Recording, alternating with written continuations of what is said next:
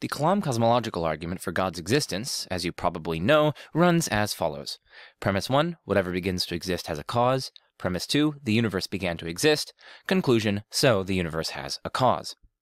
Today, we're doing a deep dive into premise 1 of the Kalam, which is the Kalam's causal principle. It says that whatever begins to exist has a cause. We're going to be asking, is it true? What are the arguments for it? And what are the arguments against it? We'll be exploring these questions and more in the first ever complete guide to assessing the Kalam's causal principle. Buckle up.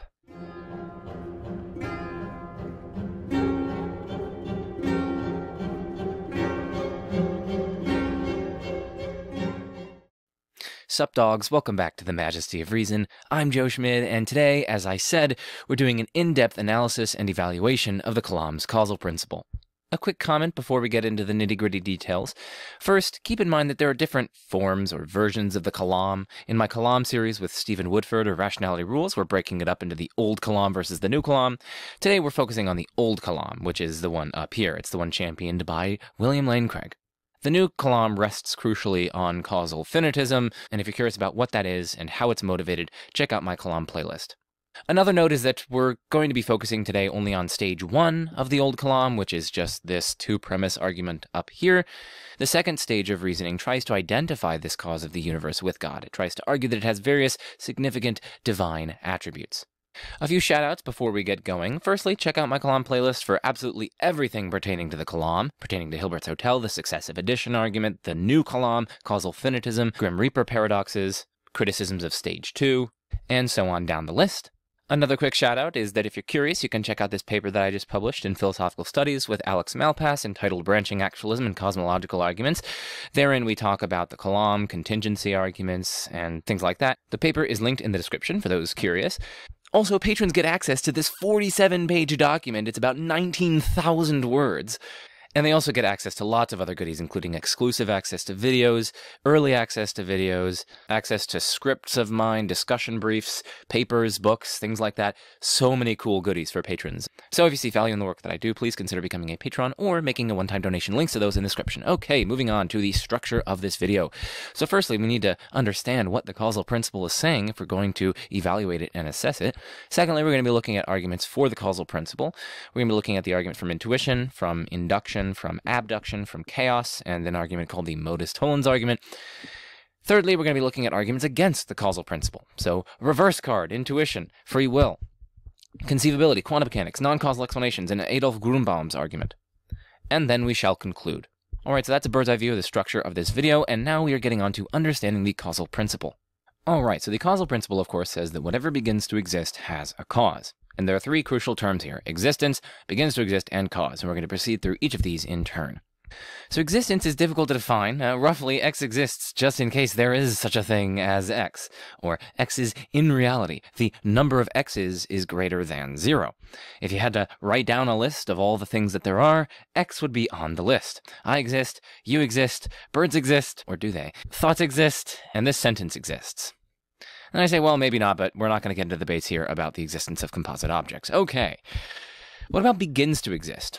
Well, here is a loose, imprecise, untechnical way to understand the term. This isn't exactly the sense at issue in the Kalam, but it's close enough for pedagogical purposes. I'll get to that exact sense in a bit. So just hold your horses. So, something begins to exist when it exists at some time, and it didn't exist. That is to say, it did not instantiate. Okay, I need to stop. I need to be serious. Okay, something begins to exist when it exists at some time and didn't exist temporally or explanatorily prior to that time. So, something begins to exist at its earliest temporal boundary, provided it didn't exist explanatorily prior to that boundary. Right, because if it did exist explanatorily prior to that boundary, say in a kind of timeless existence, as an example, well then the thing didn't really begin to exist at its first moment, rather it really just began to be temporal. It didn't really come into being in the first place. It didn't arrive onto the scene of reality, as it were. Instead, it just began to be temporal. But anyway, here are some illustrations. The Earth began to exist around 4.5 billion years ago. I began to exist almost 23 years ago. The Kalam cosmological argument began to exist around the 6th century, and so on. Now, here's a more precise, technical way to understand the term. At least on Craig's and many others' version of the Kalam, this is the sense of begins to exist at play in the causal principle. So, where X ranges over any entity, And t ranges over times, whether instants of time or moments of non-zero finite duration. X begins to exist at t if and only if X comes into being at t. Now, of course, by itself, that's not very helpful because, well, we're left wondering what it is for something to come into being at a given time, and that's where we get this. X comes into being at time t if and only if 1, X exists at t, and the actual world includes no state of affairs in which X exists timelessly.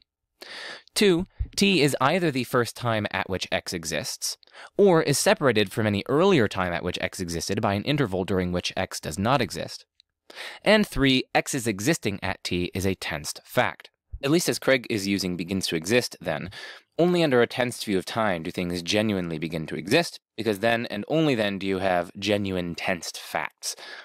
You can think of a tense fact as a fact about what was the case in the past, or what is the case in the present, or what will be the case in the future, which is not reducible to tenseless facts about things' positions along a timeline. So then there really is a kind of genuine temporal dynamism in reality, and X is really arriving onto the scene anew, as it were. X isn't just at some kind of location in a tenseless, four-dimensional space-time block. Anyway, if that's all a little bit complicated, that's not going to matter too much for this video. I just wanted to cross all the T's and dot all the I's. At any rate, that is how Craig and Sinclair articulate it, and that is the sense that we're going to be using going forward, although the tensed and tenseless theories of time aren't going to be playing too much of a role in the discussion going forward. So again, you don't have to worry about that too much. Now, there's one pitfall of this definition, which is even a pitfall by Craig's lights. Namely, the definition would entail that something which pre-exists metric time in a beginningless, non-metric, or amorphous time begins to exist. But that's the wrong result. Just as a being that enters into metric time from a state of timelessness doesn't begin to exist, but rather only begins to be temporal, essentially the same is true of a being that enters into metric time from a state of beginningless non-metric time. Such a being doesn't begin to exist, but only begins to be metrically temporal. And note that because non-metric time is non-metric, there's no fact of the matter about how long it is. Right? It's not metricated, so there's no fact of the matter about how metrically long it is. And so this view doesn't entail that the time extends infinitely into the past. It also doesn't entail that the non-metric time extends finitely far into the past with a beginning point, since that would again introduce metrication. By the way, for more on this non-metric time prior to the beginning of metric time as a proposal about the temporal structure of reality, you can see Richard Swinburne's article God and Time, Alan Padgett's 1992 book God, Eternity, and the Nature of Time, and Ryan Mullins' forthcoming book From Divine Timemaker to Divine Watchmaker.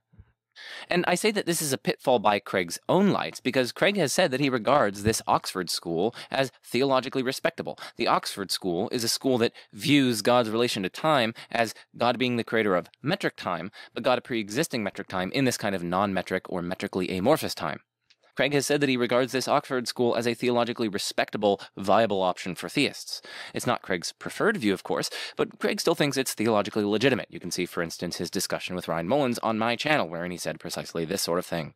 But he wouldn't think this if he thought that the Oxford school's view implied that God began to exist.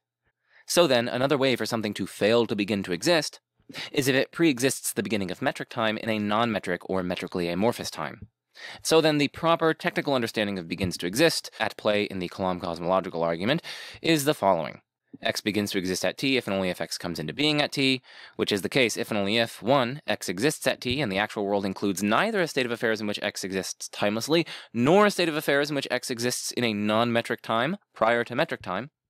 2, t is either the first time at which X exists, or is separated from any earlier time at which X existed by an interval during which X does not exist, and 3, X's existing at t is a tensed fact.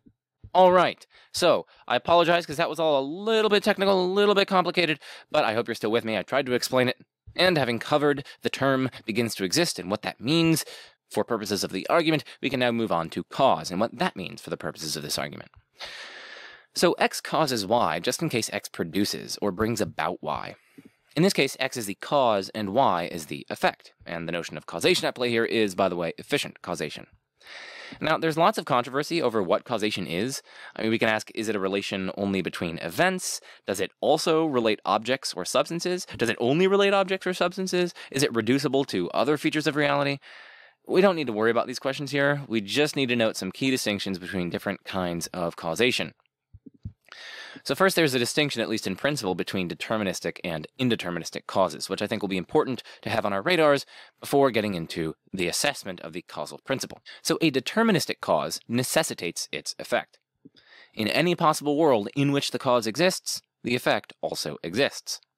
To put it a bit informally, given that the cause occurs, the effect must then occur. For example, provided that the environmental conditions are right, if a domino hits another domino, the other domino must fall. By contrast, an indeterministic cause does not necessitate its effect. Given the exact same initial causal conditions, a different effect, or perhaps no effect at all, could have occurred. In other words, given that the cause occurs, the effect may or may not occur. Both options are genuinely possible. Alright, so we know what causes are, we've distinguished between deterministic and indeterministic causes, we know what it means for something to begin to exist, and we know what existence is. Now let's get on to the arguments in favor of the causal principle. I'll be covering the following arguments for the causal principle: the argument from intuition, from induction, from abduction, from chaos, and the modus tollens argument. I can't hope to cover every possible argument for or against the causal principle, mind you, but these are some of the most prominent ones, and they certainly cover exhaustively Craig's case for the causal principle. So first up is the argument from intuition, and here we're going to be watching a video that I produced with Stephen Woodford. So let's get into that. Oh, and by the way, because patrons have access to this document, they also have access to this script. You can click on that and read the script for that video. Same with all these other videos that I'm going to be mentioning. We're going to be going through 3 different videos. So as you can see, I'm trying to entice you. But anyway, let's get on to the argument from intuition. I think it is an obvious first principle of metaphysics. Being does not come from non-being. Something does not come from nothing. Atheists themselves recognize this truth. For example, David Hume wrote to John Stuart, "I never asserted so absurd a proposition as that anything might arise without a cause. I only maintained that our certainty of the falsehood of that proposition proceeded neither from intuition nor demonstration, but from another source."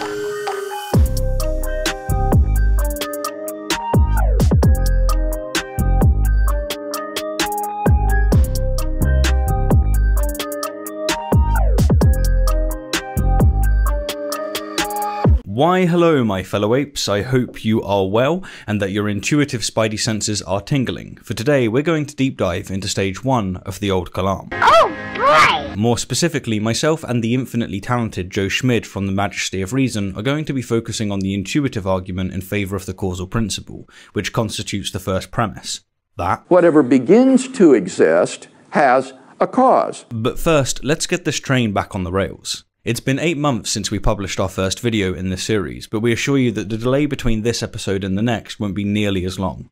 We are pulling no punches and doing everything within our finite ability to create the best online Kalam resource to date, and for this episode, there's a lot of stations, a lot of literature.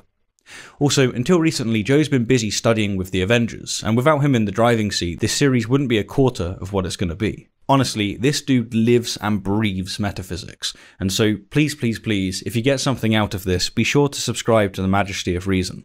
Joe is going places, and if you subscribe, he'll take you along for the ride. Lastly, in our first episode, we said that our second episode, this episode, will Focus on stage 1 of what we'll call the old Kalam.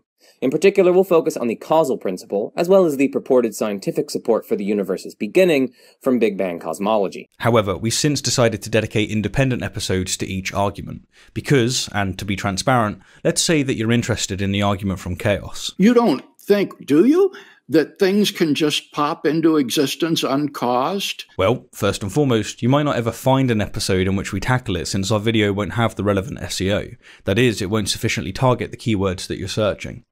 And secondly, if you did find it, you'd bounce after digesting the segment. And of course, why wouldn't you? Your interest was with the argument from chaos, not, for instance, Andrew Loke's Modus Tollens argument. The Modus Tollens argument. But your bounce would, unfortunately, negatively impact the video's retention, which is a big no-no in YouTube land. So yeah, great news. You're going to get more videos, more memes, and more beautiful thumbnails. Hey peeps, yes, I know, I'm now twice the age I was in the first video, but we're just going to ignore that. So, as Stephen said, our focus in this video is going to be premise 1 of stage 1 of the old Kalam. Recall from our first video that the Kalam has 2 stages. Stage 1 aims to infer at least one first cause of the universe, whereas Stage 2 aims to infer important divine attributes of the entity arrived at in Stage 1. Also recall that the Kalam comes in different forms, most notably the Old Kalam and New Kalam. The New Kalam relies on causal finitism, whereas the Old Kalam doesn't. The Old Kalam's causal principle, moreover, relies on a variety of arguments, including the argument from intuition, which is what we're going to focus on here. Finally, recall the Old Kalam itself. Whatever begins to exist has a cause. The universe began to exist, therefore the universe has a cause. But before delving into the argument from intuition, let's get really clear on what precisely the Kalam's first premise is saying.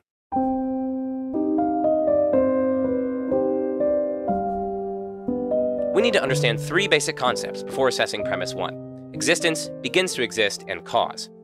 So, how exactly is existence defined? Well, it's widely recognized that existence is notoriously difficult to define. Roughly, however, a given thing X exists so long as that thing is in reality. That is, there is such a thing as X. By the way, I put on this shirt just to explain existence. That means there exists an X, and that little backwards E, that's called the existential quantifier. But, of course, when I wear the shirt, it's more appropriately called the sexistential quantifier. That was more like the look. Okay. Moving on, what about begins to exist? Here's an easy way to understand it. Something begins to exist when it exists at some time and didn't exist prior to that time. Or in other words, something's life, so to speak, has an earliest temporal boundary. For instance, the Earth began to exist around 4.54 billion years ago. Joe began to exist around 21 years ago. And an event like a football match begins to exist when the whistle blows. To the Arsenal 1-0. To the Arsenal. This is so cringe. So, if it's not clear by now, Joe has somewhat of an affiliation with Arsenal. Another beautifully worked goal! Anyhow, there are more precise and philosophically respectful ways of cashing out what it means to say that something begins to exist, and we should have these on our radar. William Lane Craig offers the following analysis specific to the tense theory of time. By the way, tense theories of time say that there are objective, mind-independent, non-relative facts about what is past, present, and future, and these facts are called tensed facts.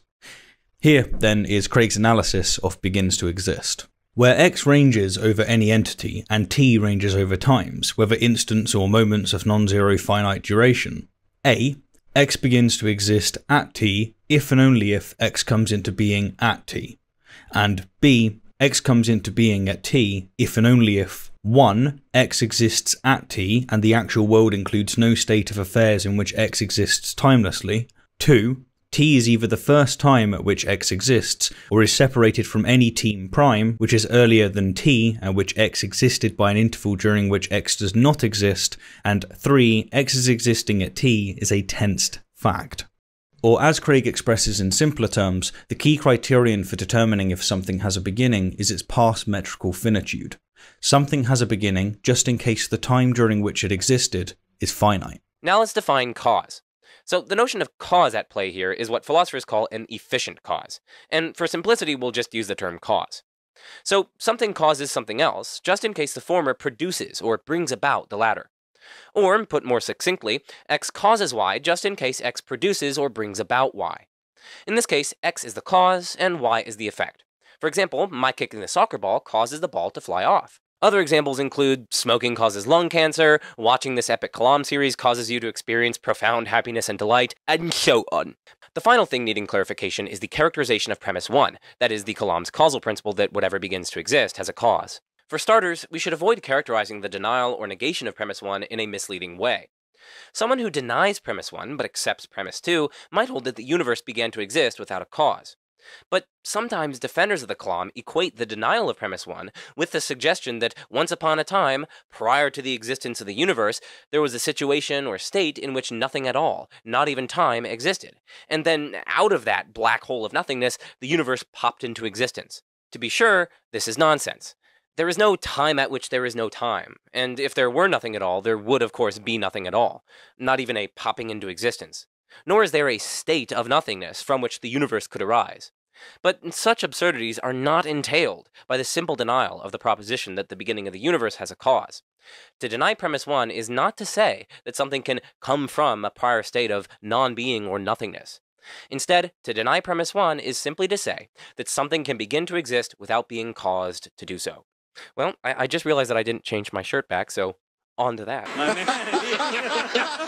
What we learn from this clarification is that advocates of the Kalam would do well to avoid talking about the impossibility of something coming into existence out of sheer nothingness.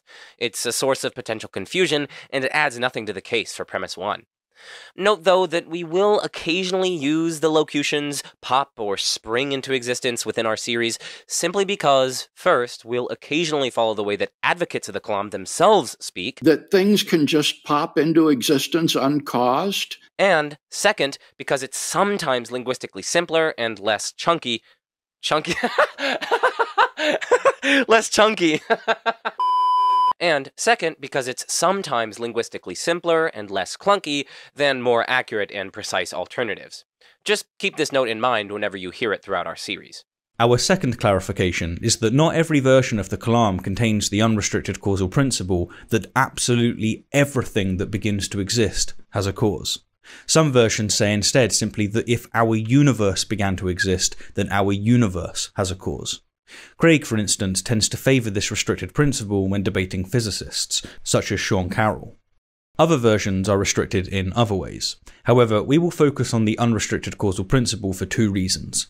First, it's by far the most commonly used causal principle in Kalam discussions. And secondly, if the unrestricted causal principle is false, that is, if at least one thing can come into existence uncaused, then it becomes unclear why we should believe the more restricted versions of the principle. So, with the background concepts defined and the characterization of premise 1 clarified, it's time to lean on our chunky intuition.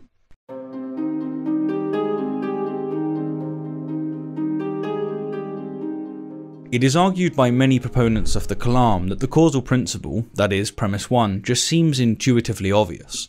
William Lane Craig writes, "First and foremost, the principle is rooted in the metaphysical intuition that something cannot come into being from nothing, for to come into existence without a cause of any sort is to come into being from nothing. To suggest that things can just pop into being uncaused out of nothing is to quit doing serious metaphysics and to resort to magic. Nobody sincerely believes that things, say a horse or an Eskimo village, can just pop into being without a cause." Now, we've already seen why the language of coming from nothing and popping into existence out of nothing is misleading. But set this aside.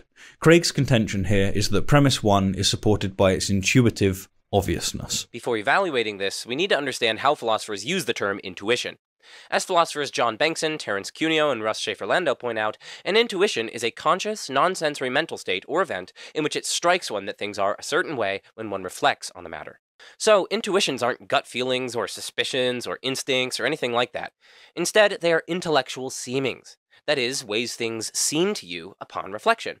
For example, when considering whether the fact that x is identical to y and y is identical to z implies the fact that x is identical to z, it might strike you that the answer is clearly and obviously yes. The same holds for the intuition that nothing could be colored without being a particular shade of color, that contradictions are impossible, and that believing against all evidence is irrational. To be sure, one or more of these claims may turn out to be false, and we may fail to believe or judge that one or more of them are true.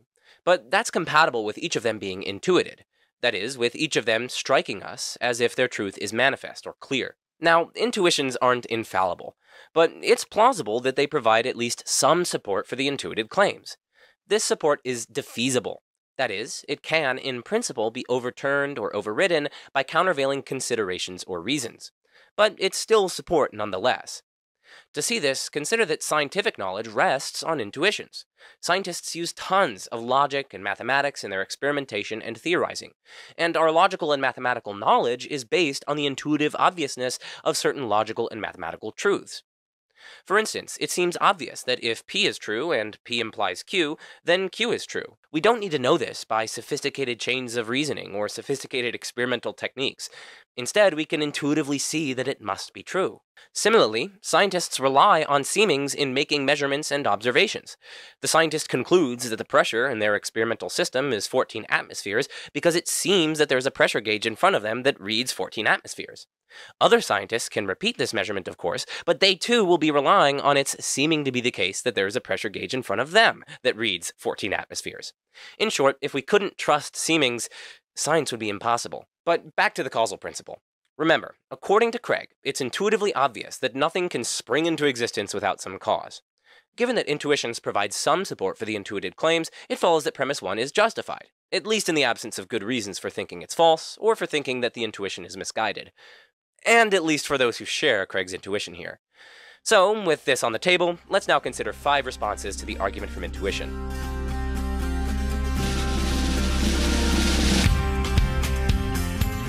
One response to the argument from intuition is to point out that intuitions are unreliable, that is, they don't tend to produce true beliefs. After all, lots of things that people have found intuitive, such as the Earth's flatness, have turned out to be dead wrong. And if intuition is unreliable, then intuition doesn't support premise 1. In response, recall again that intuitions aren't infallible. Yes, sometimes claims that strike us as clearly true end up being false, but this just means that intuitions don't decisively prove anything. Yet it would be a far too hasty generalization to say that all intuition is unreliable from the fact that some or even many intuitions have turned out to be false. After all, many beliefs based on perceptual experience, ranging from illusions, hallucinations, and so on, have turned out to be false, but clearly we shouldn't conclude from this that all perception is unreliable. To further flesh out this response, consider again the case of the Earth's flatness. We can grant that lots of people found this intuitively obvious, and perhaps still find it intuitively obvious. But it's crucial to see that the reasons for thinking it's false themselves rely on intuitions. We've performed experiments and made observations that show that the Earth is round, and those experiments and observations rest on a basic trust of our intuitions. Without trusting our logical and mathematical intuitions, such as the intuition that the Earth can't be both flat and round at the same time and in the same respect, or indeed that there is an external world at all, we wouldn't be able to justify drawing inferences about the Earth's shape from our observations. What's more, this very response to Craig's appeal to intuition rests on intuitions. The idea behind the response is something like, 1, we know from experience that lots of our past beliefs based on intuitive obviousness are entirely mistaken. 2, if premise 1 is true, then intuition isn't reliable. So, conclusion 3, intuition isn't reliable. But why should we conclude that 3 follows from 1 and 2? Even if we grant that 1 and 2 are true, why should we conclude 3? Ultimately, at bedrock, the reason we think that 3 follows from 1 and 2 is that this is simply obvious or self-evident. Note that it won't help to offer another argument for why 1 and 2 allows us to conclude 3, since that very argument will simply raise the exact same question. Why think the conclusion follows from the premises? In the end, we have to appeal to the obviousness of the inference rule to allow us to infer the conclusion from the premises. It should be noted, though, that while there probably won't be a good argument that intuition is unreliable full stop, there could in principle be a good argument that intuition is unreliable in certain specific domains or conditions. We know, for instance, that while perception in general is reliable, there are certain domains, like in the dark, and conditions, like being drunk, in which perception isn't reliable. 2 shots of vodka.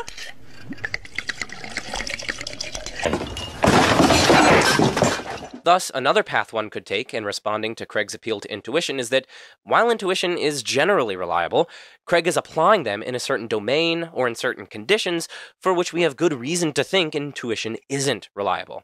For instance, courtesy of general relativity, we have good reason to doubt lots of our temporal intuitions, and courtesy of quantum mechanics, we have good reason to doubt lots of our causal intuitions.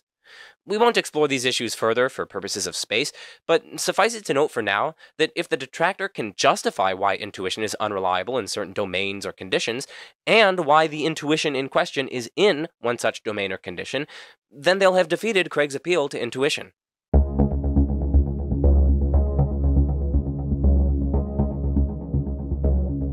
A second response to Craig's appeal to intuition is to argue that intuition doesn't, after all, support the causal principle. Philosopher Wes Morriston argues this precisely in his article, "Must the Beginning of the Universe Have a Personal Cause?" To show that a priori intuition doesn't support the causal principle, he examines 2 marks or signs of propositions supported by a priori intuition and argues that it's not at all clear that the causal principle satisfies them. One mark or sign of a proposition supported by a priori intuition is that once someone grasps it, they see that it must be true. The proposition has a type of luminosity or clarity that makes it impossible, or at the very least, very difficult for them not to believe it. A standard example of a proposition knowable this way is that the surface of an object cannot be both red all over and partly green at one and the same time. If somebody doesn't see that this proposition is true, we'll probably suspect that they haven't paid proper attention, or that they simply don't understand it yet. Once they come to grasp it, though, we expect them to see its truth. A second marker sign of a proposition supported by a priori intuition is that the better acquainted we are with the intuited proposition, that is, the more fully we see what it says and just what is involved in asserting it, the clearer it will be to us that the proposition must be true. It shouldn't be the case that making distinctions necessary to understand the proposition simply makes it more obscure and less certain. Importantly, contends Morriston, the causal principle doesn't satisfy these two conditions, or at least it's not clear whether it does. And in that case, it's unclear whether it's supported by a priori intuition. And if that's true, the appeal to intuition in favor of the causal principle fails. So let's examine Morriston's claim that the causal principle doesn't satisfy the first condition. Is it the case that when we grasp the causal principle, we see that it must be true? For Morriston, it's not at all clear that this is the case. Almost everyone who considers the proposition that the surface of an object cannot be both red all over and partly green at one and the same time sees that this has to be true, whereas lots of people, many of them philosophers, report no such intuition of the causal principle's claim. Indeed, many have the intuition that the causal principle is not necessarily true. For instance, many philosophers think they can perfectly well conceive of a world in which things come into existence without causes. In fact, as long as it doesn't happen too often, it could be a world much like the one that actually exists. And while conceivability doesn't strictly imply possibility, many philosophers think that, intuitively, the ability to conceive something without apparent contradiction is evidence, albeit defeasible evidence, for its possibility.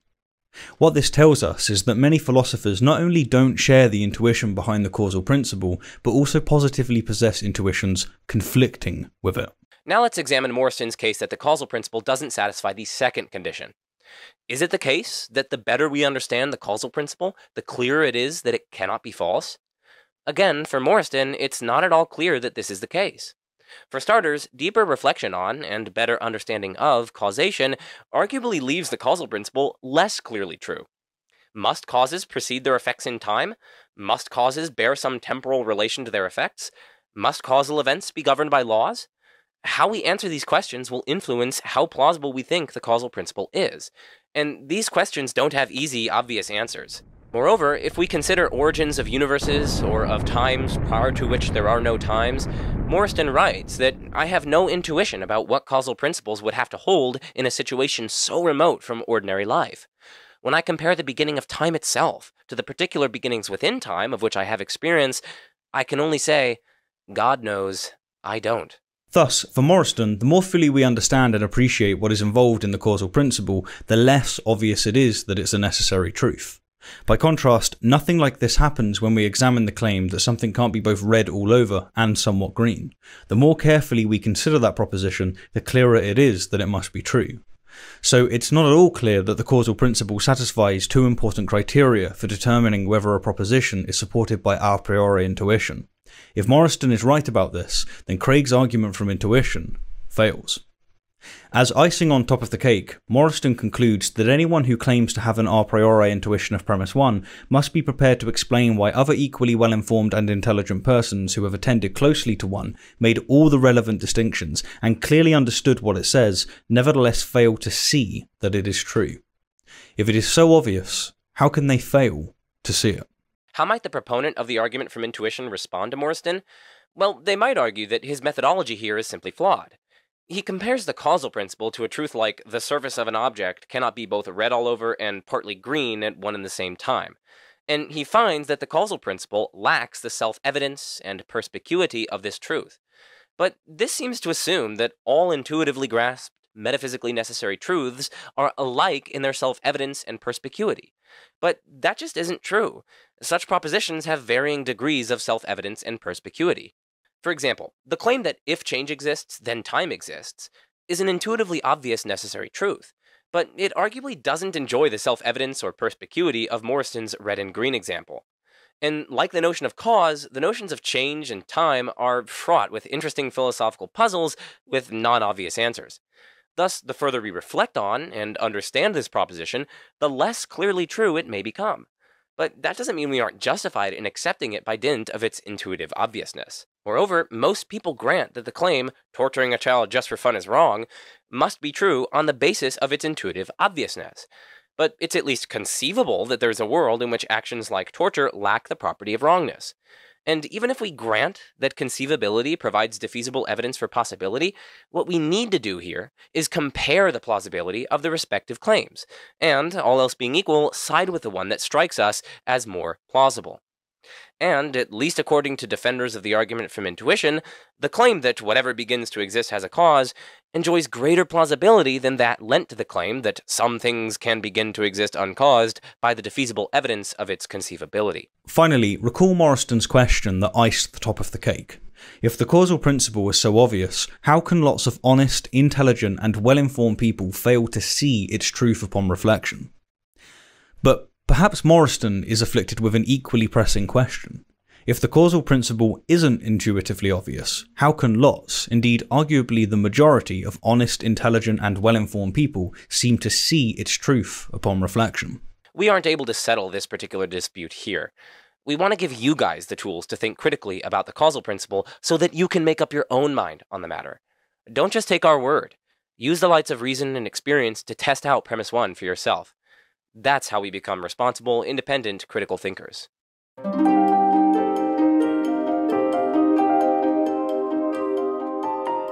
A third response to the argument from intuition is that lots of principles that contradict the Kalam are equally supported by intuition.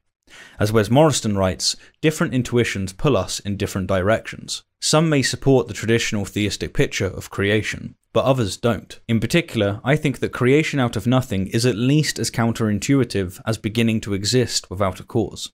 When I try to conjure up a picture of something, a house, say, popping into existence without a cause, it does seem absurd.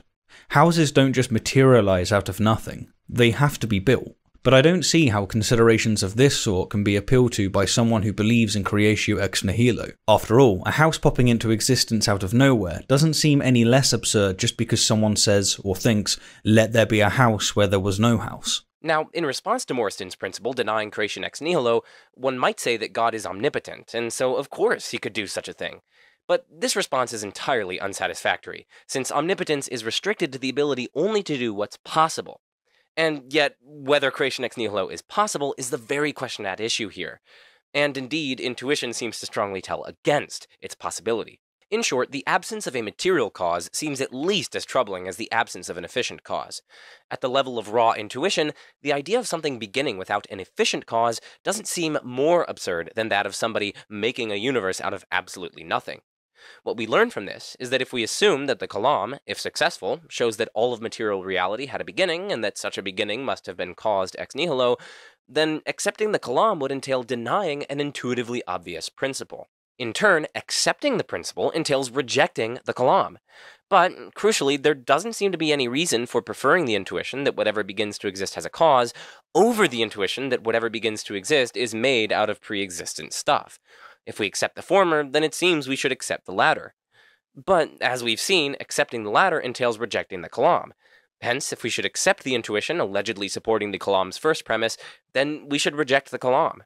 It seems then that defenders of the Kalam must either reject the intuition that supports the first premise, or else reject the Kalam itself. There is, though, a third option for defenders of the Kalam. In particular, they could try to show why we should prefer the intuition that everything that begins to exist has a cause over the intuition that everything that begins to exist is made of pre-existing stuff. But firstly, this won't be an easy task, and secondly, there are lots of other principles that are both deeply intuitive and incompatible with the Kalam. It's going to be exceedingly difficult to show, for each such principle, that we should prefer the Kalam principle over it, and it's going to be even harder to show that we should prefer the Kalam principle over the disjunction of all these other Kalam incompatible principles. Here are just a few other principles that seem intuitively plausible, but that are either incompatible with the Kalam or with traditional theism. 2. Every material object that begins to exist has a material cause, i.e. some things or stuff from which it is made. Now, note that this is distinct from Morriston's principle, since principle 2 is restricted to material objects. Morriston's principle, by contrast, applies to the creation of anything material. Also note that there are similar principles in the vicinity. Philosopher Felipe Leon defends the principle of material causality, which states that every concrete object with an originating or sustaining cause has a material cause, in the sense of some things or stuff from which it is made. For us, though, we're focused on Principle 2, as stated. Now, Principle 2 seems deeply plausible. If you discovered a log cabin in the woods, and its owner told you that they made the log cabin without any material whatsoever, no wood, no logs, no nails, no plaster, no mortar, no mud, you would think they've gone insane. And if we assume that the Kalam, if successful, shows that all of material reality had a beginning, and that such a beginning must have been caused ex nihilo, then the Kalam would imply that the universe is a material object that begins to exist without a material cause. Hence, this intuitive principle is incompatible with the Kalam. To be sure, Craig considers something analogous to this principle in his work. One thing he says in response is that the principle may simply be overridden by the arguments for the finitude of the past. For if it is impossible that there be an infinite regress of past events, it is impossible for the first cause to be a material object, since matter/energy is never quiescent. He continues that we shouldn't then reject the causal principle in addition, for if coming into being without a material cause seems impossible, coming into being with neither a material nor an efficient cause is doubly absurd. But there are at least 4 problems with Craig's response here. First, we could equally say that the arguments for the finitude of the past may simply be overridden by the intuitive obviousness of Principle 2. Second, it's not at all clear that matter/energy is never quiescent. While the matter/energy in our experience is never quiescent, there isn't any clear reason why this must apply categorically to all kinds of matter and energy that there could be, including kinds we've never experienced, such as that which may have existed at or before the beginning of the universe. It's also not clear why this must apply to the kinds of matter we've experienced in all conditions it could find itself in, including conditions far removed from our ordinary experience. In fact, accepting this intuitively obvious principle, along with accepting the arguments for the finitude of the past, may together give one very strong reason to think that some matter can, after all, be quiescent under some conditions. Third, while material cause might suggest matter or energy, notice how we actually defined it. The things or stuff from which something is made. This need not be matter or energy.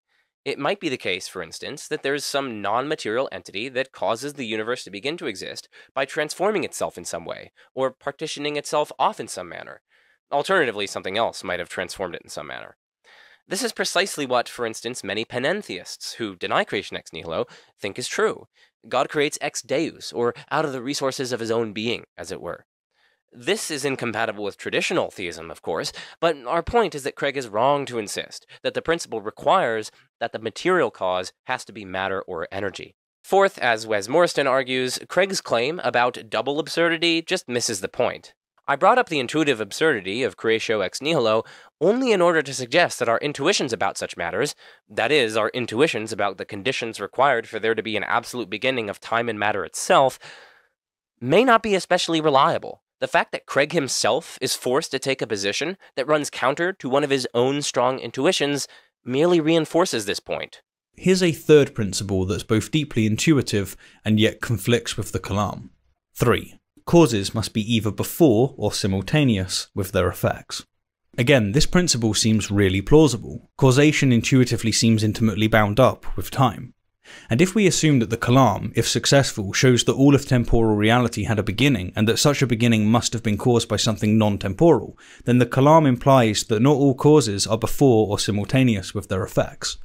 Hence, Principle 3 is incompatible with the Kalam. At this point, it's interesting to observe that some of the very philosophers that Craig cites as favouring his own causal principle also hold that causes must precede their effects in time. Take, for instance, David Hume. In other words, what Hume was saying was that he couldn't prove the causal principle, that anything that begins to exist has a cause, but he regarded its denial as metaphysically absurd, and so he believed the principle. But, of course, David Hume's famous analysis of the causal relation in A Treatise of Human Nature explicitly includes the principle that causes must precede their effects in time. And in another passage quoted by Craig, C.D. Broad says that he cannot believe that anything could begin to exist without being caused by something else which existed before and up to the moment when the existing thing in question began to exist. As Wes Morrison notes in this regard, it is important to see that in order to get the Kalam argument off the ground, Craig must take controversial positions on a number of highly debatable issues having to do with the nature of time and of causation. Contrary to what Craig supposes, therefore, a sane adult may have sincere and quite reasonable doubts about the scope of premise 1 of the Kalam argument. Now, it should be noted that, according to Craig, this principle is, quote, not at all incompatible with the Kalam argument's conclusion, since its defender may hold that God's act of causing the beginning of the universe is simultaneous with the universe's beginning to exist, end quote. But this is mistaken. For if God's act of causing the beginning of the universe is simultaneous with the universe's beginning to exist, then God's act of causing the beginning of the universe itself began to exist at the first moment of time, and hence, per the Kalam's causal principle, would require a cause. Now, that cause is either timeless or temporal. If it's timeless, then we get the unintuitive result that not all causes are temporally related to their effects. If it's temporal, then it too began to exist, and so requires a cause, per the Kalam's causal principle.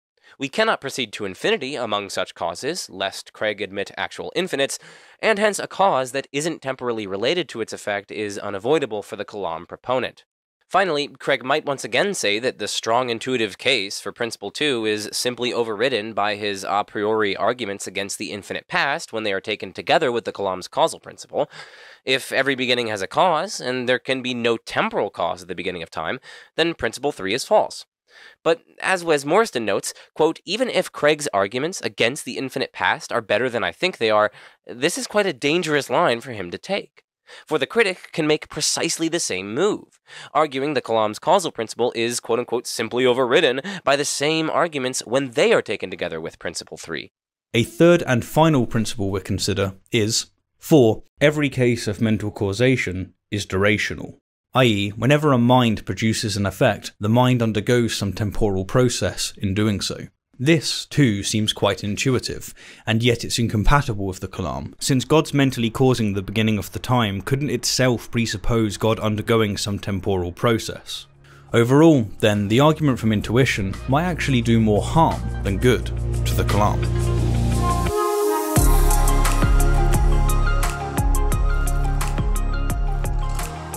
A fourth response to the argument from intuition is that the intuition is considerably weakened, if not entirely removed, under the B theory of time.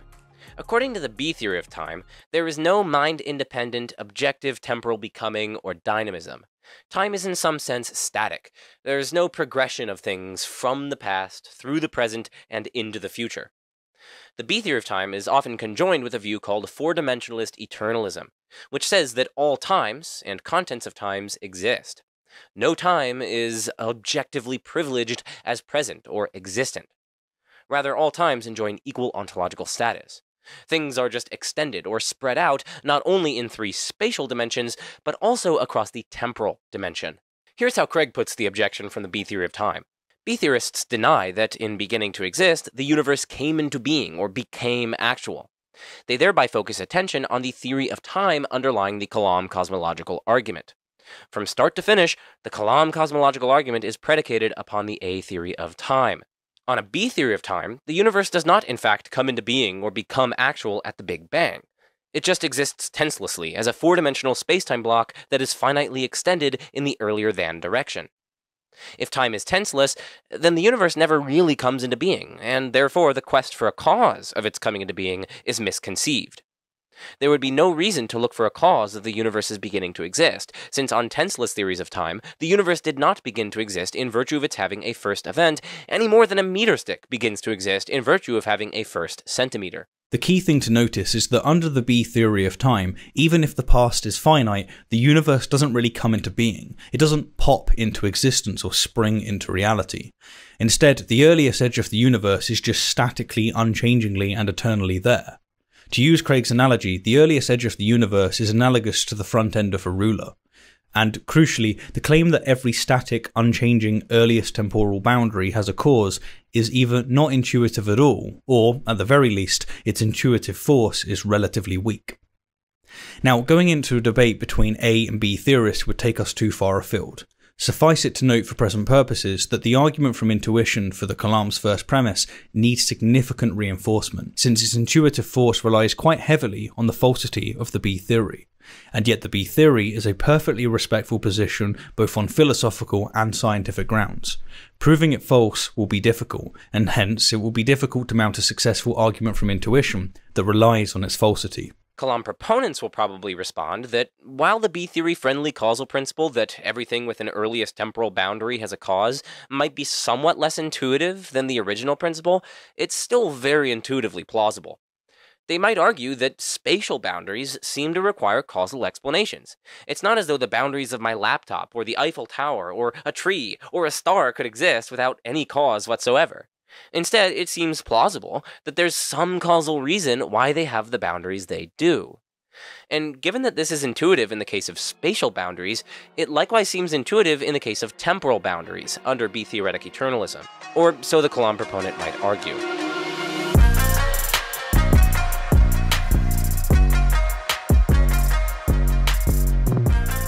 A fifth and final response to the argument from intuition depends on you. In particular, it depends on whether you share the relevant intuition. Clearly, appeals to a claim's intuitive obviousness won't convince you if you don't even find the claim intuitively obvious. This is one of the limitations of appeals to intuition. If you don't share the intuition, then they really don't do anything for you in terms of giving you a reason to accept the claim in question. So that's yet another way to respond. If you don't share the intuition, the argument from intuition for premise 1 is simply powerless for you. In the context of Abrahamic faith, and in a throwback to Blaise Pascal, you might be just so made as not to believe.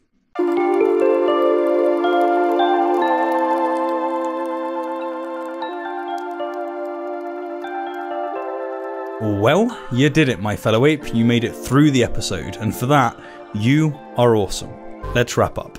We began by clarifying the terms of the argument, namely existence, begins to exist, and cause. Then we emphasised that denying the causal premise does not mean endorsing creation from nothing, which is, unfortunately, a rather common accusation from Kalam proponents. We then presented the argument from intuition, the holy grail of this video, the intuition that something cannot come into being from nothing. And this is where the rubber met the road. We gave 5 responses, with our first being to point out that intuitions are unreliable. They don't tend to produce true beliefs, and especially when applied to areas far removed from our experience. Drawing from Wes Morriston, our second response was to argue that intuition doesn't, after all, support the causal principle, since it doesn't satisfy the 2 marks of proposition supported by a priori intuition. Sticking with our main man Morriston, for the third response we noted many other intuitive principles that contradict the Kalam and/or theism, and noted the very difficult task issued on the Kalam proponent to explain why we should abandon the disjunction of all of these other Kalam incompatible principles. Our fourth response referred to the B theory of time, and the fact that under the B theory, the causal principle is, at best, significantly weakened. Finally, for our fifth response, we acknowledged the fact that some people simply do not have the intuition that everything that begins to exist has a cause. And if you are such a person, then, trivially, for you, the argument from intuition is dead from the get-go. Alright, so that was the argument from intuition. Now we're going on to the arguments from induction and abduction. And once more, it's video time. And once more, here's the script for patrons. Common experience and scientific evidence confirm the truth of premise 1. Premise 1 is constantly verified and never falsified. It's hard to understand how any atheist committed to modern science could deny that premise 1 is more plausibly true than false in light of the evidence. Now, note well that the third reason is an appeal to inductive reasoning, not reasoning by composition. It's drawing an inductive inference about all the members of a class of things based on a sample of the class. Inductive reasoning undergirds all of science and is not to be confused with reasoning by composition, which is a fallacy.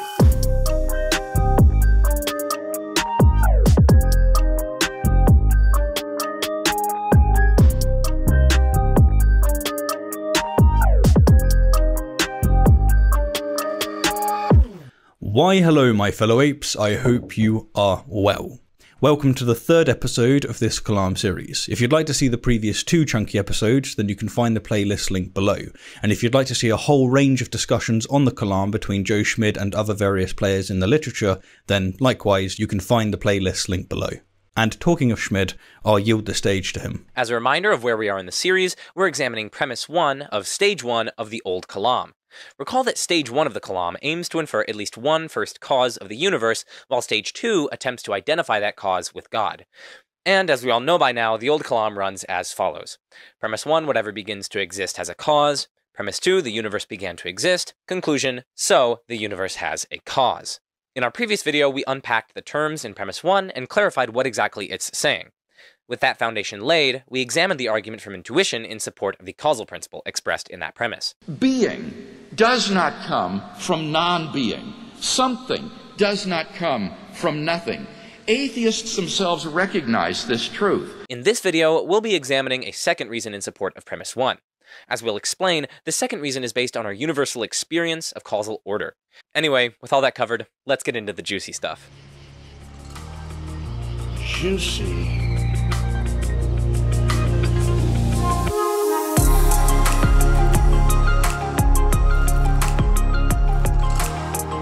Yeah, Joe, you just said let's get to the juicy stuff, but this next section isn't the juicy stuff. It's literally us just clarifying the key concepts of our episode. Well, I don't know about you, but I find getting clear on key concepts incredibly juicy. In fact, I think it's titillating. What the hell was even that? Titillating. So let's agree never to use that adjective again, okay? Can we all just objectively agree that that's not an adjective anymore? Daddy, chill. What the hell is even that? Alright, so we have 2 juicy concepts to cover, or maybe they're chunky. In any case, the concepts are induction and inference to the best explanation.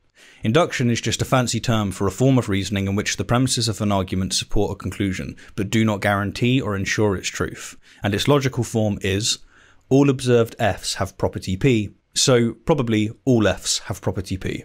Here, f stands for some arbitrary kind of thing, while p stands for some arbitrary property.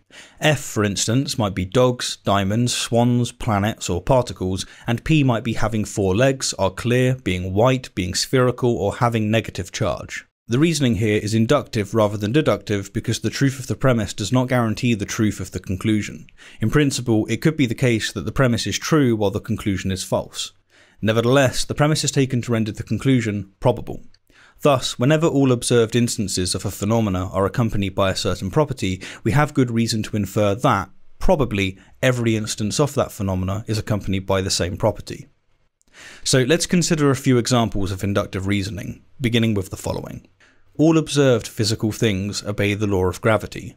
So, probably, all physical things obey the law of gravity. Pretty straightforward. Now, it's important to see that inductive arguments are defeasible. That is, the support that their premises lend to their conclusions can, in principle, be overturned or overridden by countervailing considerations or reasons. Consider that prior to the 17th century, Europeans had observed millions of swans for centuries, and all of them were white without exception. Following inductive reasoning, many Europeans might have argued that, premise 1, all observed swans are white. So, probably, conclusion, all swans are white. But, of course, their inference was defeated in January 1667, when the Dutch explorer Willem de Vlaming reported... Why do I have to be the one who says this? But, of course, their inference was defeated in January 1667, when the Dutch explorer Willem de Vlaming reported black swans in Australia. And yeah, of course it was in Australia, the land in which the most overpowered expansion Pokemon reside. Bruce is estimated to be about 43 years old. He came to us from Bristol Zoo in 1993. What the hell is even that? The perceptual and testimonial evidence of visitors to Australia served as a defeater for the aforementioned inductive argument. The discovery of adorable black swans knocked all the wind out of the argument, and probably was the Queen's best day ever. Alright, enough of swans and induction. Alright, don't do that. Don't be silly. Stop it. Stop it.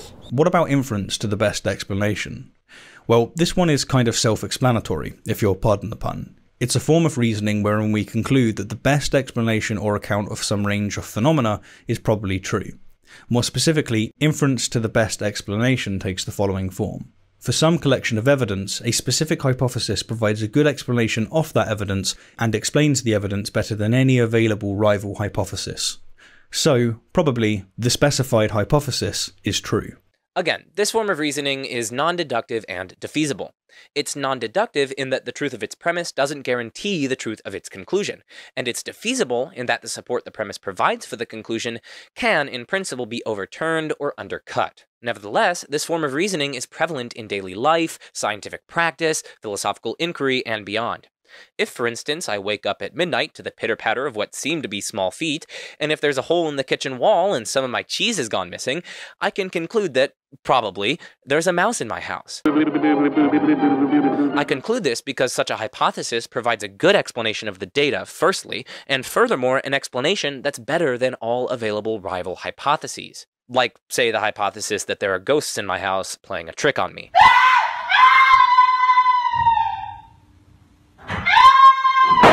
With these two key concepts covered, let's now consider the centerpiece of our episode, the inductive and explanatory reasons purportedly favoring the causal principle.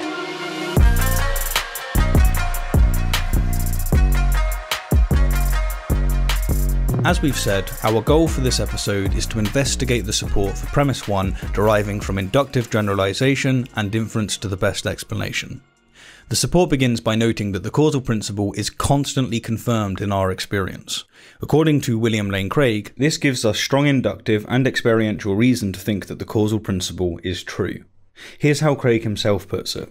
The principle is constantly confirmed in our experience. Scientific naturalists thus have the strongest of motivations to accept it. It is precisely on the strength of the role played by the causal principle in science that the natural philosopher of science Bernulf Kandershiner warns, if taken seriously, the initial singularity is in head-on collision with the most successful ontological commitment that was a guiding line of research since Epicurus and Lucretius.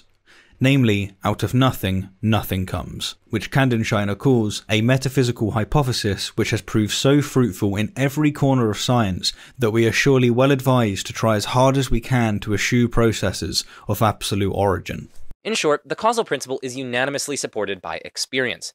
In general, we do in fact find causes when we look for them, and when we don't find them, for example when investigating an unsolved crime, we have reason to think that they're nevertheless there and would be found if only we had all the relevant evidence and the time and resources for a more thorough investigation. Not only is this just what we would expect if the causal principle were true, but it's not at all what we should expect if it were false. Craig isn't alone in his appeal to experiential confirmation. Philosophers Alexander Pruss and Josh Rasmussen, in their 2018 book Necessary Existence, consider principles quite similar to the Kalam's causal principle, and what they say on behalf of such principles can likewise be said on behalf of the Kalam's principle. The principle, they note, is a simple inductive generalization from widespread instances of causal explanation. Causal explanations, after all, are part and parcel of our experience. They write, Steve discovers a puddle of milk on the floor, and he wonders where it came from. I swear that is milk. He assumes there is an answer. And he assumes the answer explains, to some extent, the presence of the puddle of milk. Maybe the milk is there because someone spilled milk on the floor. By contrast, Steve doesn't even entertain the idea that the milk may have popped into place without any causal explanation at all. What's true for the milk, or milk, would seem to be equally true for, say, a pile of pebbles that appears on one's doorstep. One expects that there's a cause of its existence, whether or not anyone knows what that cause is. The same holds for a grove of trees that begins to sprout, and for an arbitrary array of stars or particles that form. For big things and small things, heavy things and light things, visible things and invisible things that all come into being. For each such beginning, we expect there to be a cause that brought the thing or things into existence. In each such case, we either find a cause after looking for one, or we expect with a high degree of confidence that there is such a cause even if currently unknown.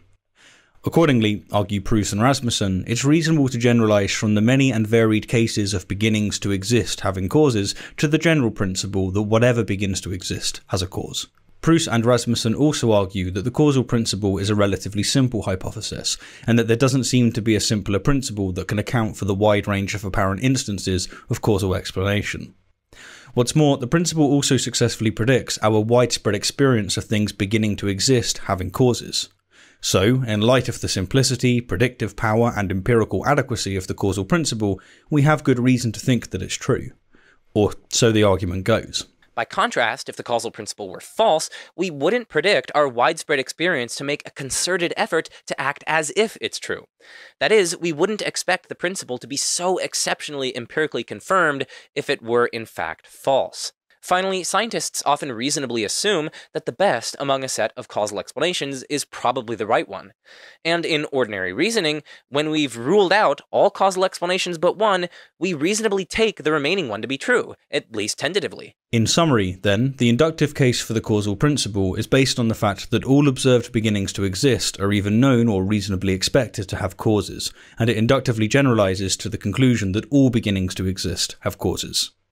The inference to the best explanation, on the other hand, is based on the fact that the causal principle not only provides a good explanation of our experiential data concerning beginnings to exist, but also provides a better explanation than any rival hypothesis. Overall, then, we have good reason to think that the causal principle is true. For the remainder of the video, we'll consider 4 responses to the inductive and explanatory arguments for premise 1.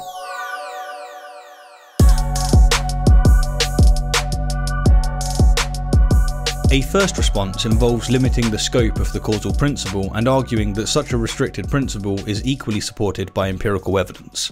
For instance, one might limit the scope of the causal principle to everything within the universe, adopting only the principle that everything within the universe that begins to exist has a cause. Alternatively, one might limit the scope to every rearrangement of pre-existing stuff, affirming only that every rearrangement of pre-existing stuff has a cause. If we're only willing to grant either of these limited principles, then we'll be unable to infer that the universe requires a cause, since the universe is not within the universe, and the universe is not, at least according to traditional theism, merely a rearrangement of pre-existing stuff. Proponents of the Kalam can make several replies at this juncture. First, they'll likely distinguish between alternative principles and competing principles. Notice that the limited principle, that whatever begins to exist within the universe has a cause, is actually perfectly compatible with the more general causal principle that whatever begins to exist has a cause. In fact, the principle that whatever begins to exist has a cause clearly entails that whatever begins to exist within the universe has a cause. Further still, it also entails the principle that every rearrangement of pre-existent stuff has a cause. Put simply, these limiting principles don't actually compete with the Kalam's causal principle. So, suppose you have no reason to think that a universe that begins to exist cannot have a cause. In that case, the truth of one or more of the restricted principles would actually be quite strong evidence in favor of the more general causal principle, since the general principle would successfully predict the truth of those restricted principles. Compare that evidence for the proposition that all naturally occurring diamonds, not including the ones in my hand, are clear, is also evidence that all naturally occurring diamonds, including the ones in my hand, are clear. When the principles don't compete, and when one lacks independent reason to discriminate between cases, evidence for the one is plausibly evidence for the other. I don't actually have naturally occurring diamonds in my hand. It's my AirPod. My right AirPod? Yeah, it's my right AirPod, so... To avoid this, one might try to add to a restricted principle that nothing else requires a cause. But this move only increases the complexity of the principle and lowers its probability by creating tension between its components. This is because the application of a principle to everything apart from X gives us reason to expect, that is, raises the probability of the principle's application to X itself. For instance, the fact that every fossil, not including fossil X, in a particular stratum is 65 million years old, gives us good reason to expect that fossil X is likewise 65 million years old. The hypothesis that every fossil in the stratum except fossil X is 65 million years old is thus intrinsically less probable than the hypothesis that every fossil in the stratum is 65 million years old. This is because the former hypothesis is equivalent to a conjunction. 1. Every fossil in the stratum, not including fossil X, is 65 million years old. And 2. Fossil X is not 65 million years old. And yet, the truth of the first conjunct, 1, actually gives us good reason to expect the falsity of the second conjunct, 2. This means that the different elements of the hypothesis are actually in a kind of tension with one another. Given the first element of the hypothesis, the second element is rendered improbable or surprising. This, in turn, renders the hypothesis as a whole less probable prior to considering the data. This fact can actually be captured mathematically in the notion of probabilistic tension. We won't cover this in depth here, but we mention it for those who, like me, actually enjoy math. Seriously though, don't worry if these equations on the screen don't make much sense. I actually already explained it in a more informal and understandable manner. That, then, is the first response proponents of the Kalam can make to the objection at hand. The second and third responses are drawn from Josh Rasmussen's article, Does Every Beginning Have a Cause? So, as a second response, note again that a universal principle is simpler and hence intrinsically more likely than competing restricting ones. For example, the principle that all naturally occurring diamonds are clear is simpler than the principle that all naturally occurring diamonds are clear except those in dark, unexplored caves. So if we are to restrict the principle, then we need good reason to do so, otherwise we multiply restrictions beyond necessity. Unless and until the objector provides some principled independent reason for restricting the causal principle to only things within the universe, or to only arrangements of things, we should adopt the unrestricted version. And keep in mind that not all differences are automatically relevant.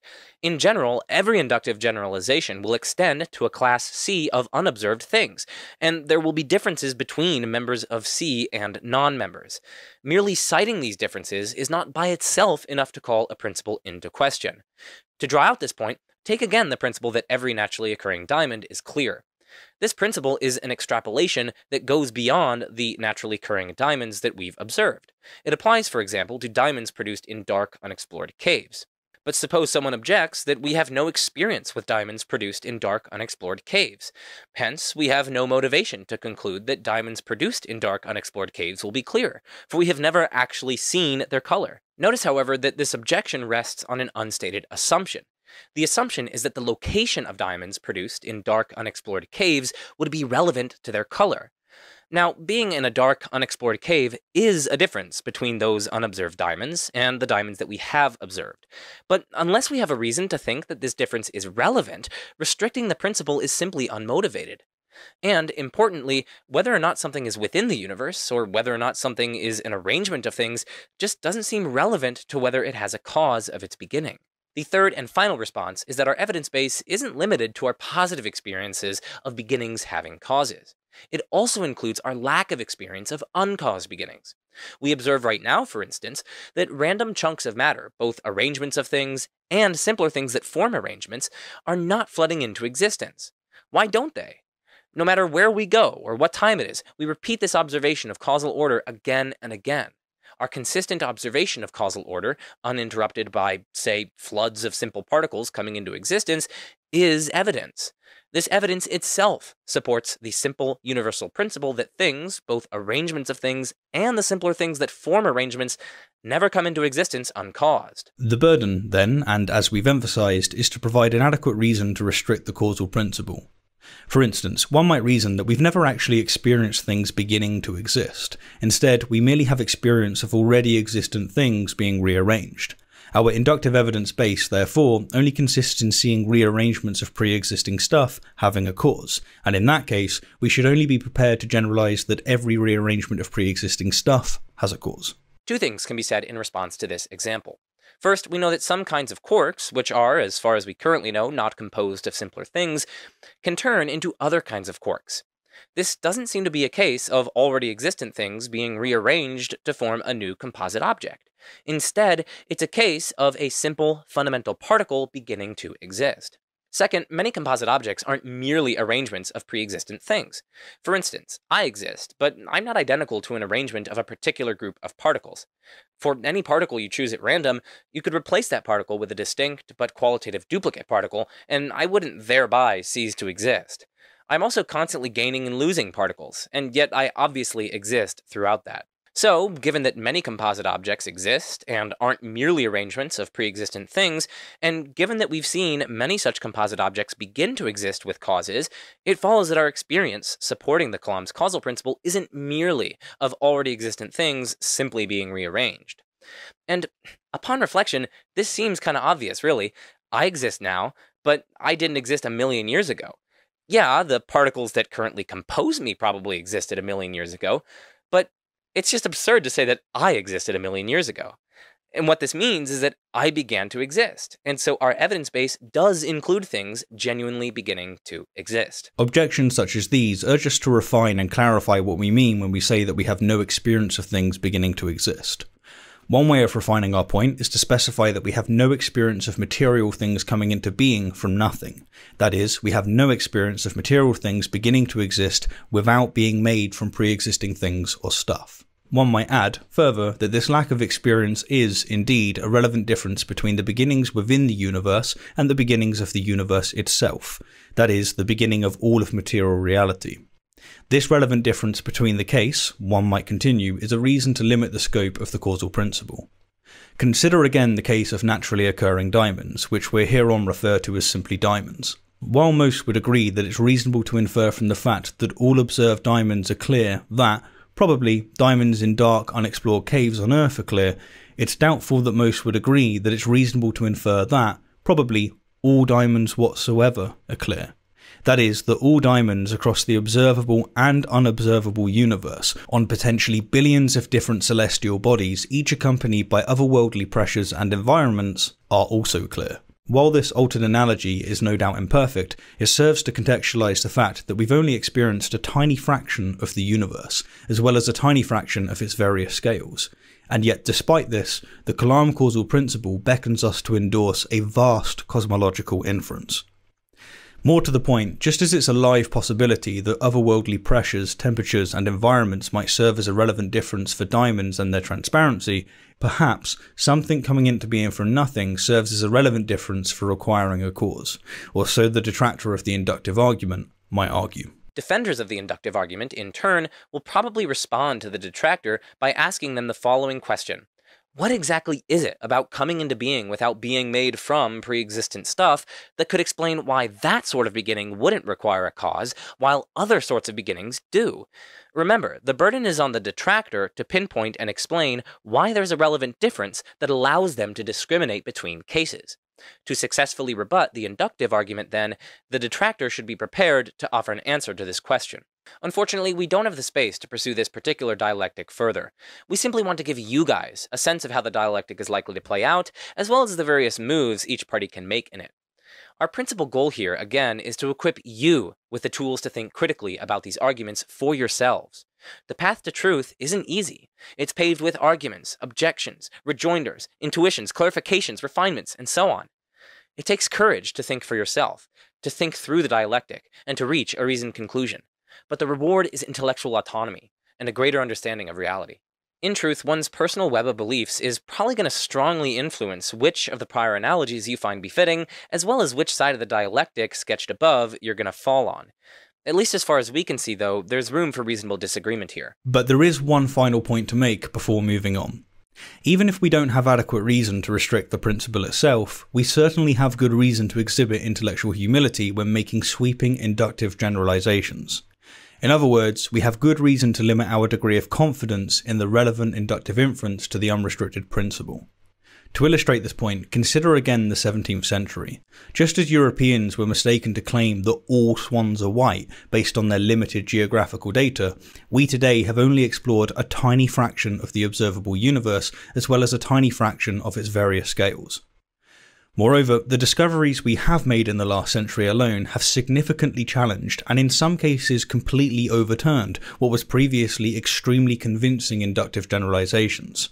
Where we once believed that Earth will always be greeted by another sunrise, we now don't, courtesy of principled independent reasons. Where we once believed gravitational laws applied universally, we now think there are certain domains or contexts in which they break down.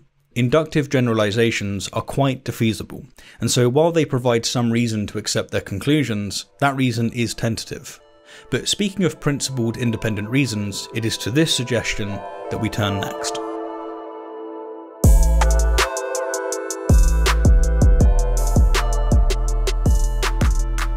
A second response notes that both inductive generalizations and inferences to a universal principle as the best explanation for phenomena can be defeated if we have principled, independent reasons for making exceptions to an otherwise universal principle, or if we have reasons for thinking that our evidence base is unrepresentative of the space over which we're generalizing.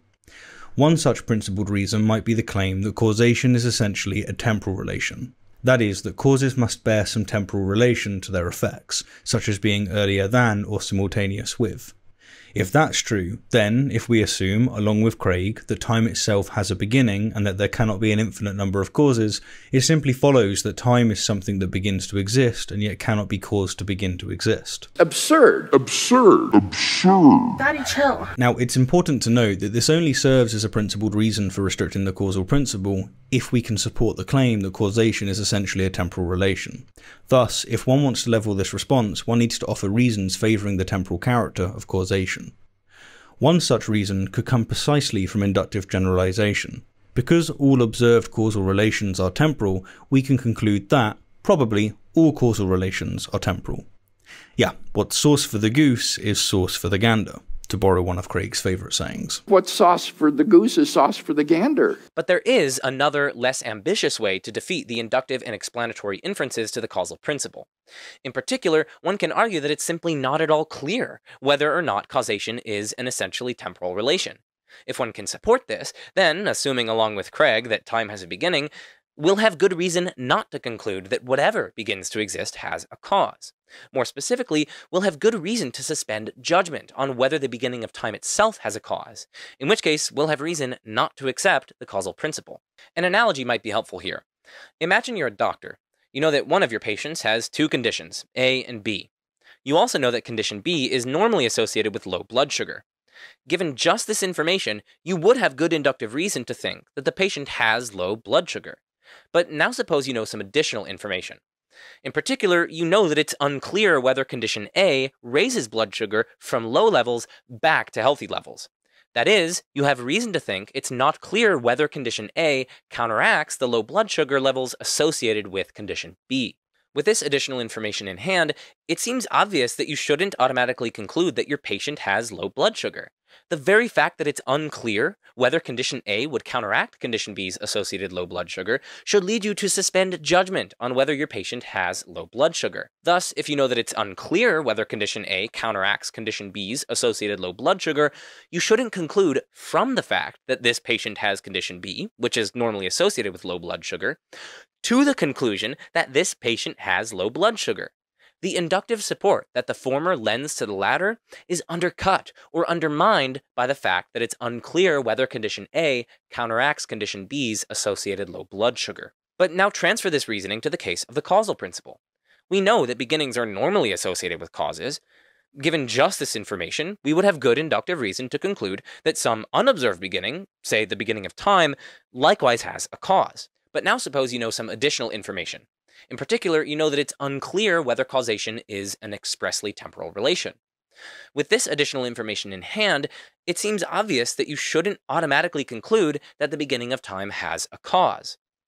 This is because the only thing that could cause the beginning of time is something timeless, which in turn requires that causation is not an expressly temporal relation. If then you know that it's unclear whether causation is an expressly temporal relation, you shouldn't conclude from the fact that beginnings normally have causes, to the conclusion that the beginning of time has a cause. The inductive support that the former lends to the latter is thus undercut or undermined by the fact that it's unclear whether causation is an expressly temporal relation. Thus, if we have independent reason to think it's unclear whether causation is an essentially temporal relation, then we ought to suspend judgment on the inductive and explanatory inferences to the causal principle. And in that case, the inductive and explanatory arguments for the causal principle don't succeed. Now, exploring the debate on whether causation is an essentially temporal relation would take us too far afield given present purposes. Suffice it to note that if you can support that claim, or else show that it's unclear whether the claim is true, you will have defeated the inductive and explanatory arguments for the causal principle.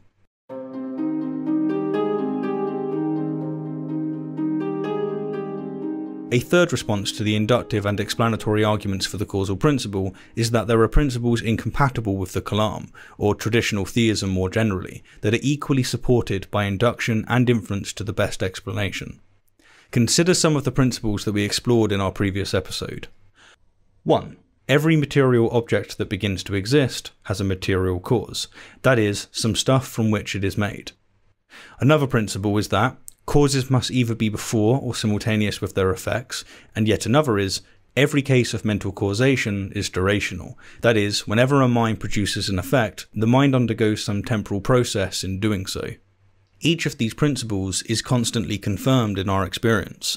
They've proved fruitful in both scientific practice and ordinary reasoning. They're each incredibly simple and elegant hypotheses that successfully predict and explain our widespread empirical support for them, and so on. If one believes the Kalam causal principles for such reasons, it seems that one should also believe these principles for such reasons, and yet, as we saw in our previous episode, believing these principles requires us giving up the Kalam and/or traditional theism. One might, of course, claim that one or more of these principles are defeated by the arguments for the finitude of the past, perhaps together with the Kalam's causal principle or an analysis of the characteristics of the cause of the universe. Craig, for instance, says the following. The principle that everything that comes into existence has a material cause, if it has a cause at all, is indeed powerfully supported by inductive evidence. But it gets defeated by the evidence for the beginning of the universe, which cannot have a material cause. Oh, and by the way, that clip is from Craig's response to Skydive Phil's Kalam documentary, and if you want a brilliant takedown of Craig's 4-part response to the documentary, look no further than Nathan Ormond and James Fodor's recent Bad Apologetics episode featuring Skydive Phil and philosopher of physics Daniel Linford. They pick apart Craig's response with masterful skill, so you're in for a major treat if you watch it. But back to Craig's response. According to Craig, the principle that for whatever begins to exist has a material cause, if it has a cause at all, is defeated by the evidence for the beginning of the universe. But it's not hard to see why this response is thoroughly unconvincing. First, we could equally say that the evidence for the beginning of the universe is itself defeated by the powerful inductive, experiential, and explanatory support for Principle 4. Second, while material cause might suggest matter and energy, we actually defined it as the things or stuff from which something is made. This need not be matter or energy. It might be the case, for instance, that there is a non-material entity that causes the universe to begin to exist by transforming itself in some way or partitioning itself off in some manner. What this means is that Craig is simply wrong to insist that Principle 4 is incompatible with the beginning of the universe and matter more generally. Third, the beginning of the universe is perfectly compatible with Principle 4. This principle could be true if the universe begins to exist without a material cause, since the latter is compatible with the universe having no cause whatsoever. In which case, we have no violation of the principle that whatever begins to exist has a material cause if it has a cause at all. And so Craig is simply wrong to say that the evidence for the beginning of the universe defeats Principle 4. Now, Craig might of course claim that Principle 4 is, after all, incompatible with such evidence, together with the Kalam's causal principle, and so we should reject Principle 4 on this basis. But again, we could equally say that the evidence, together with Principle 4, is incompatible with the Kalam's causal principle, and that we should therefore reject the Kalam's causal principle on this basis. What's sauce for the goose is sauce for the gander. What's sauce for the goose is sauce for the gander. Overall then, we don't think Craig has dealt any serious blows to the criticism from Kalam-unfriendly principles. We should also keep in mind that there are lots of other Kalam-unfriendly and/or theism-unfriendly principles that, compared to the Kalam's causal principle, seem equally supported by induction and inference to the best explanation. We'll consider 2 such principles here. 5. Every concrete object has a cause. Note that something is concrete just in case it's able to cause something. This principle is even simpler than the Kalam's causal principle, and it's just as empirically confirmed. Induction therefore supports it just as much as the Kalam's causal principle. Moreover, it provides an illuminating explanation of why everything concrete in our experience has a cause. But, of course, it's incompatible with both traditional theism and the Kalam. It's incompatible with traditional theism because it implies that God has a cause, which traditional theism denies, and it's incompatible with the Kalam because if everything concrete has a cause, then for any arbitrary concrete thing X, it was caused by X1, which was caused by X2, which was caused by X3, and so on ad infinitum. And this infinite regress violates both the new Kalam's commitment to causal finitism, as well as the philosophical case for premise 2 of the old Kalam. It's also interesting to note that Principle 5 is compatible with the Kalam's causal principle. The Kalam's causal principle, after all, just says that whatever begins to exist has a cause. This is compatible with everything concrete that doesn't begin to exist requiring a cause as well. Given that Principle 5 actually predicts the truth of the Kalam's causal principle, moreover, if the latter is true, it actually provides evidence for the former's truth as well. Now, one might think that there are independent reasons to reject this principle that don't apply to the Kalam's causal principle. We'll briefly consider 2 such reasons. First, consider the totality of everything concrete. This totality can't have a cause, for any such cause would itself be part of the totality, since the totality includes everything concrete, and by definition, anything that has causal power is concrete. But if the cause is itself part of the totality, it cannot be what causally produced the entire totality to begin with, for then it would be causally producing itself, and nothing can causally produce itself. After all, in order to causally bring itself into existence, it would have had to have already existed, and so its existence would have been prior to itself, which is absurd. But this first reason isn't convincing. First, it assumes that the totality of everything actually exists as a concrete object. But why should we think that? Why think there is this thing or object called the totality of everything that exists over and above the particular objects within the totality? Indeed, this just seems like a deeply implausible assumption. Just as there is nothing composed exactly of Donald Trump's left ear, my big toe, the Eiffel Tower, and the city of New York, there's nothing composed of absolutely everything concrete. And even if there were such a thing, it's not at all clear that it would be a concrete object, as opposed to some amalgamation or collection of objects, which is not itself an object. Second, even if such a totality actually exists, and even if it counts as a concrete object, we can avoid the issue of self-causation by modifying the original principle as follows. 5 star. Every concrete object has a partly causal explanation for why it exists. This too is incompatible with theism, since God can't even have a partly causal explanation for why he exists. God, after all, is entirely uncaused. And crucially, it avoids the self-causation problem, since the totality of everything concrete can have a partly causal explanation in terms of something within the totality without this partial cause being self-caused. Consider that part of the reason why the totality exists is because I exist. After all, if I didn't exist, the specific totality of everything concrete that actually exists wouldn't itself exist. It would instead be a different totality made up of different things. Thus, whatever caused my existence partly causally explains why the totality of everything exists. It doesn't, of course, wholly explain it, but it does offer a partial or incomplete causal explanation of it. And none of this requires self-causation. It simply requires that something caused me to exist. And that's obviously true, right? My parents caused me to exist. Are you thinking what I'm thinking? Just the tips? I can't believe we're doing this. I know, we're so naughty.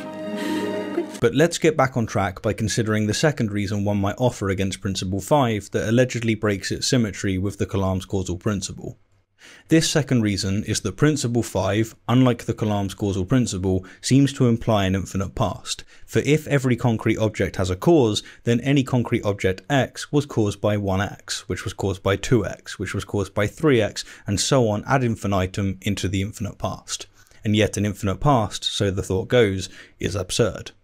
Thus, we have a symmetry breaker between Principle 5 and the Kalam's causal principle. But this second reason isn't convincing either. First, it's just false that Principle 5 entails an infinite past. In other words, Principle 5 is perfectly compatible with a finite past. Just imagine that the earliest second of temporal reality is structured like the following.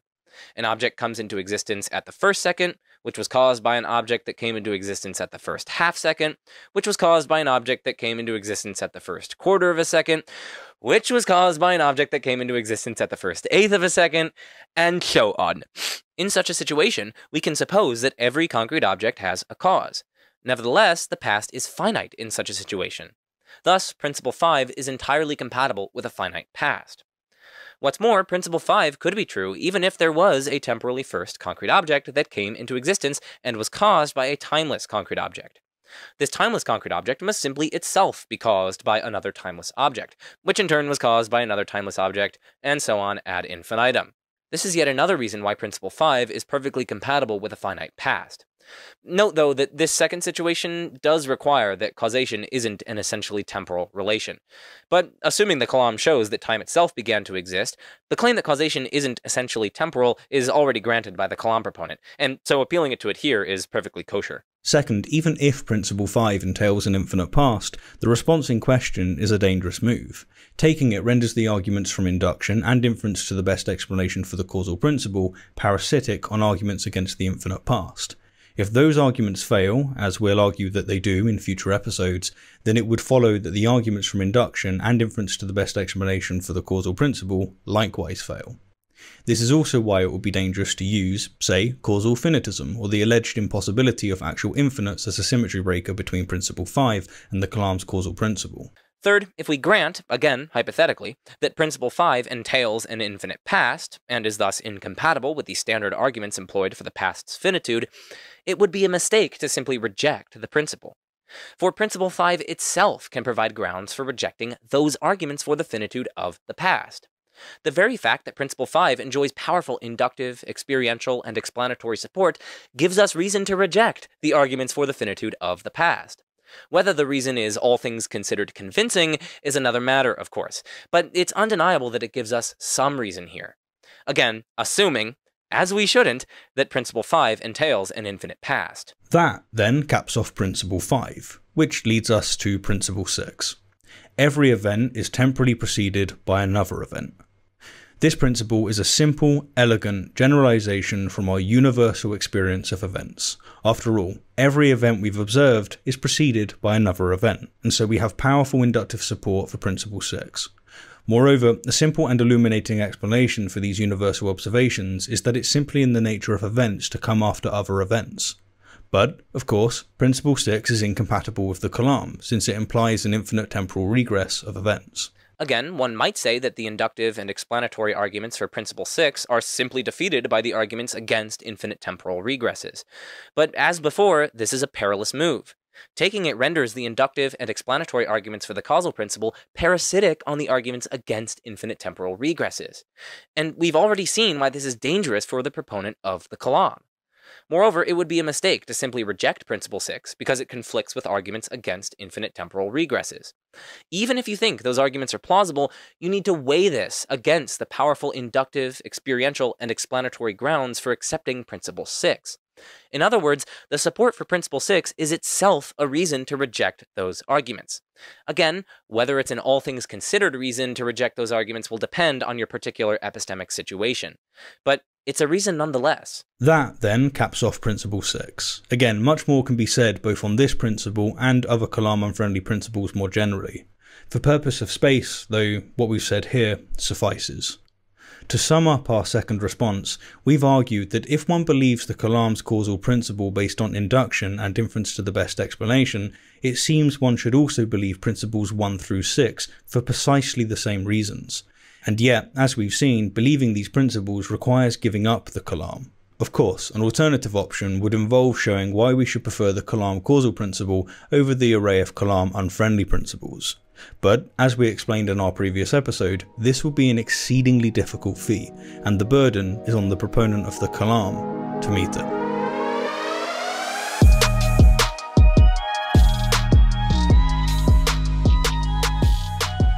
A final response specifically targets the inductive argument for the causal principle.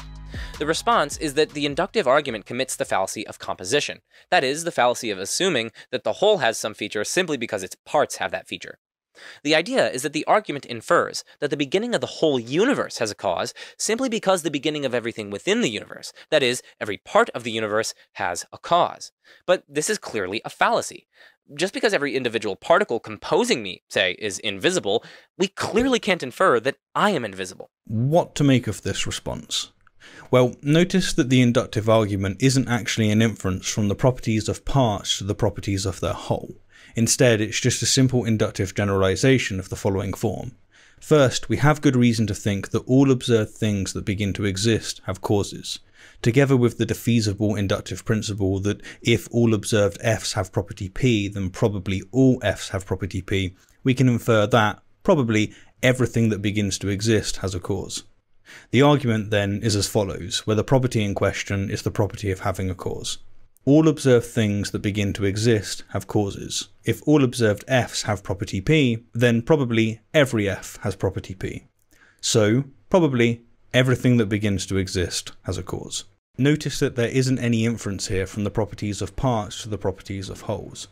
Premise 2 is simply an inductive rule of inference widely used in scientific, philosophical, and ordinary reasoning. Premise 1 simply notes the causal order and regularity we see around us. We don't witness things coming into being all willy-nilly, with no cause whatsoever. And of course, the conclusion simply follows from the premises. Thus, the fallacy of composition charge is misguided.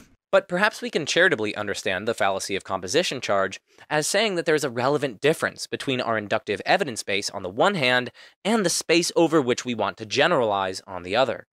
Our inductive evidence base includes our ordinary experience of beginnings, together with the beginnings of very small and very large things observed using scientific instruments. But the space over which we want to generalize includes absolutely everything that begins to exist, including the whole of spacetime itself if it began to exist. But, so the thought goes, there are relevant differences between the whole of spacetime and things within spacetime when it comes to having a cause of their existence. In particular, any candidate cause of time itself must be timeless, whereas this isn't true of the causes of things within spacetime. Furthermore, one might think, causation is essentially a temporal relation, or, at the very least, a timeless cause cannot issue in a temporal effect.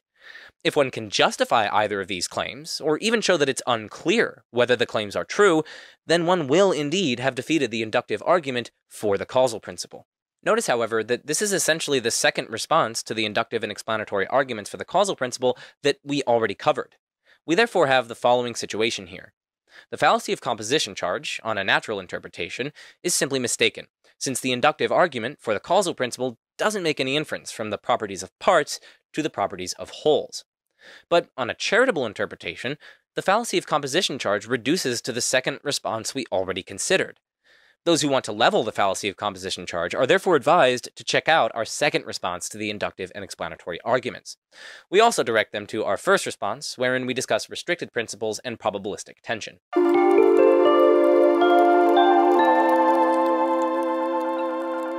Well done, legends, you got through the episode. If your head hurts, then, well, join the club.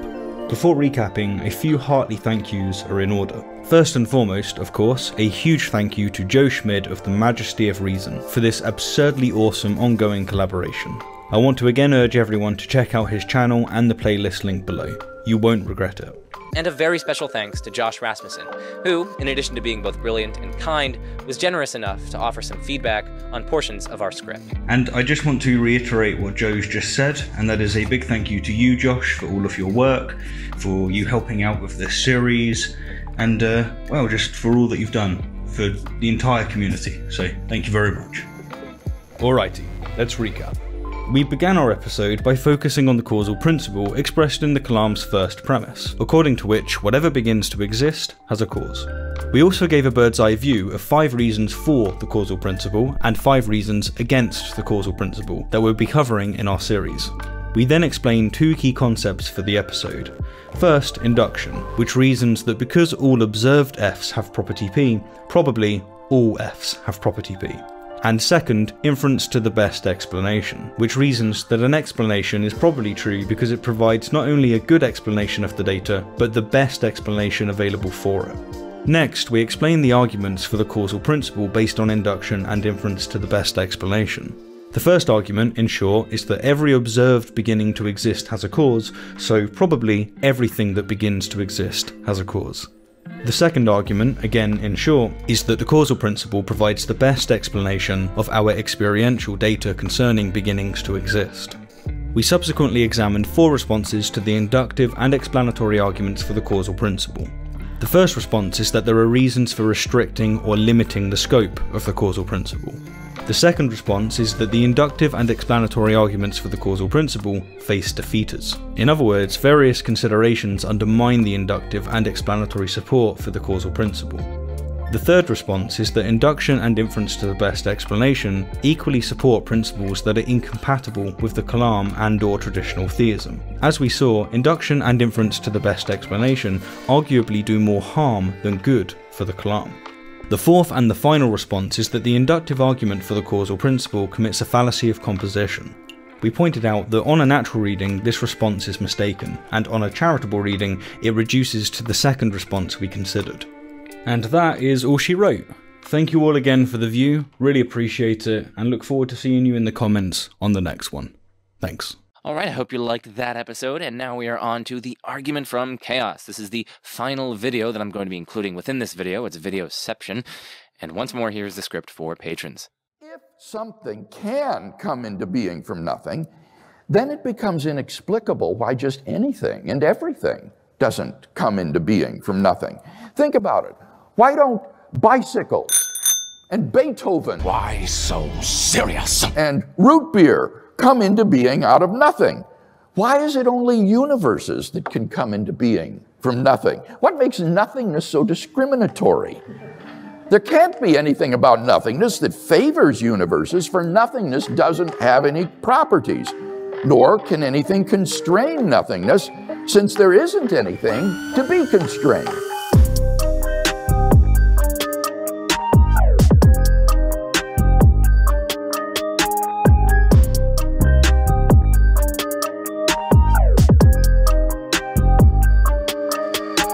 Why hello my fellow apes, I hope you are well, and that an Inuit village hasn't popped into existence from under your feet, because that would probably hurt, let's be honest.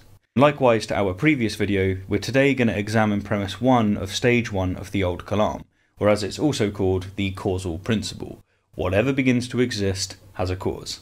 And more specifically, we're going to delve into an argument that states that if the causal principle is false, so that things can just come into existence uncaused, then it becomes inexplicable. Why just anything and everything doesn't come into being from nothing? Think about it. And we will think about it, all throughout this episode, in fact. So, without further ado, let's get chaotic.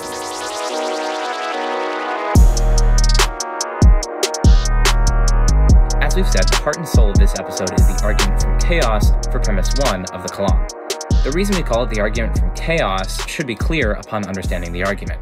As William Lane Craig puts it, and this should sound familiar, if things really could come into being uncaused out of nothing, then it becomes inexplicable why just anything and everything does not come into existence uncaused from nothing.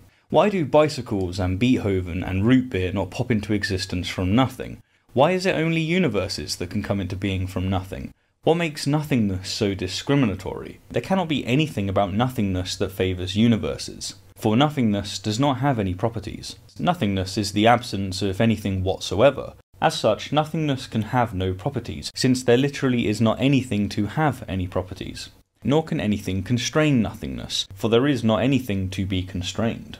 Now, the form of the argument isn't very clear from Craig's remark, but we can put his reductio ad absurdum as follows. 1. If the causal principle is false, then uncaused chaos would pervade reality. 2. Uncaused chaos doesn't pervade reality. Conclusion, so the causal principle is true. The idea is that if not everything that begins to exist has a cause, then we have no explanation for why chaos doesn't pervade reality. That is, why things don't spring into existence willy-nilly, uncaused, with no rhyme or reason. And so since something absurd and clearly false follows from denying the causal principle, it follows, so concludes Craig, that it must be the case that whatever begins to exist has a cause. Other authors give slightly different versions of the argument from chaos. We'll discuss Andrew Loke's version in the next episode in our series. For this episode, we'll cover Proust and Rasmussen's version of the argument from chaos in their book Necessary Existence. Now, note that they actually offer an argument from chaos for another principle in a slightly different context, but what they say can easily be modified to apply to the Kalam's causal principle. What then is their argument? Well, they begin by arguing that the causal principle provides a simple, illuminating explanation of why there isn't unpredictable chaos all the time. Chaos results if arbitrary objects regularly begin to exist uncaused practically everywhere around us. We don't observe that happening, of course. But why not? Well, Proust and Rasmussen offer a simple answer. It just can't. After all, if uncaused beginnings are genuinely impossible, then objects can't come into being unless there are prior causal conditions from which they may arise. Thus, in the absence of such causal conditions, arbitrary chaotic masses of objects simply cannot come into being around us at any moment. According to Proust and Rasmussen, the causal principle, which states that beginnings require causes, is therefore a simple, illuminating, and predictively successful explanation of why chaos doesn't pervade reality.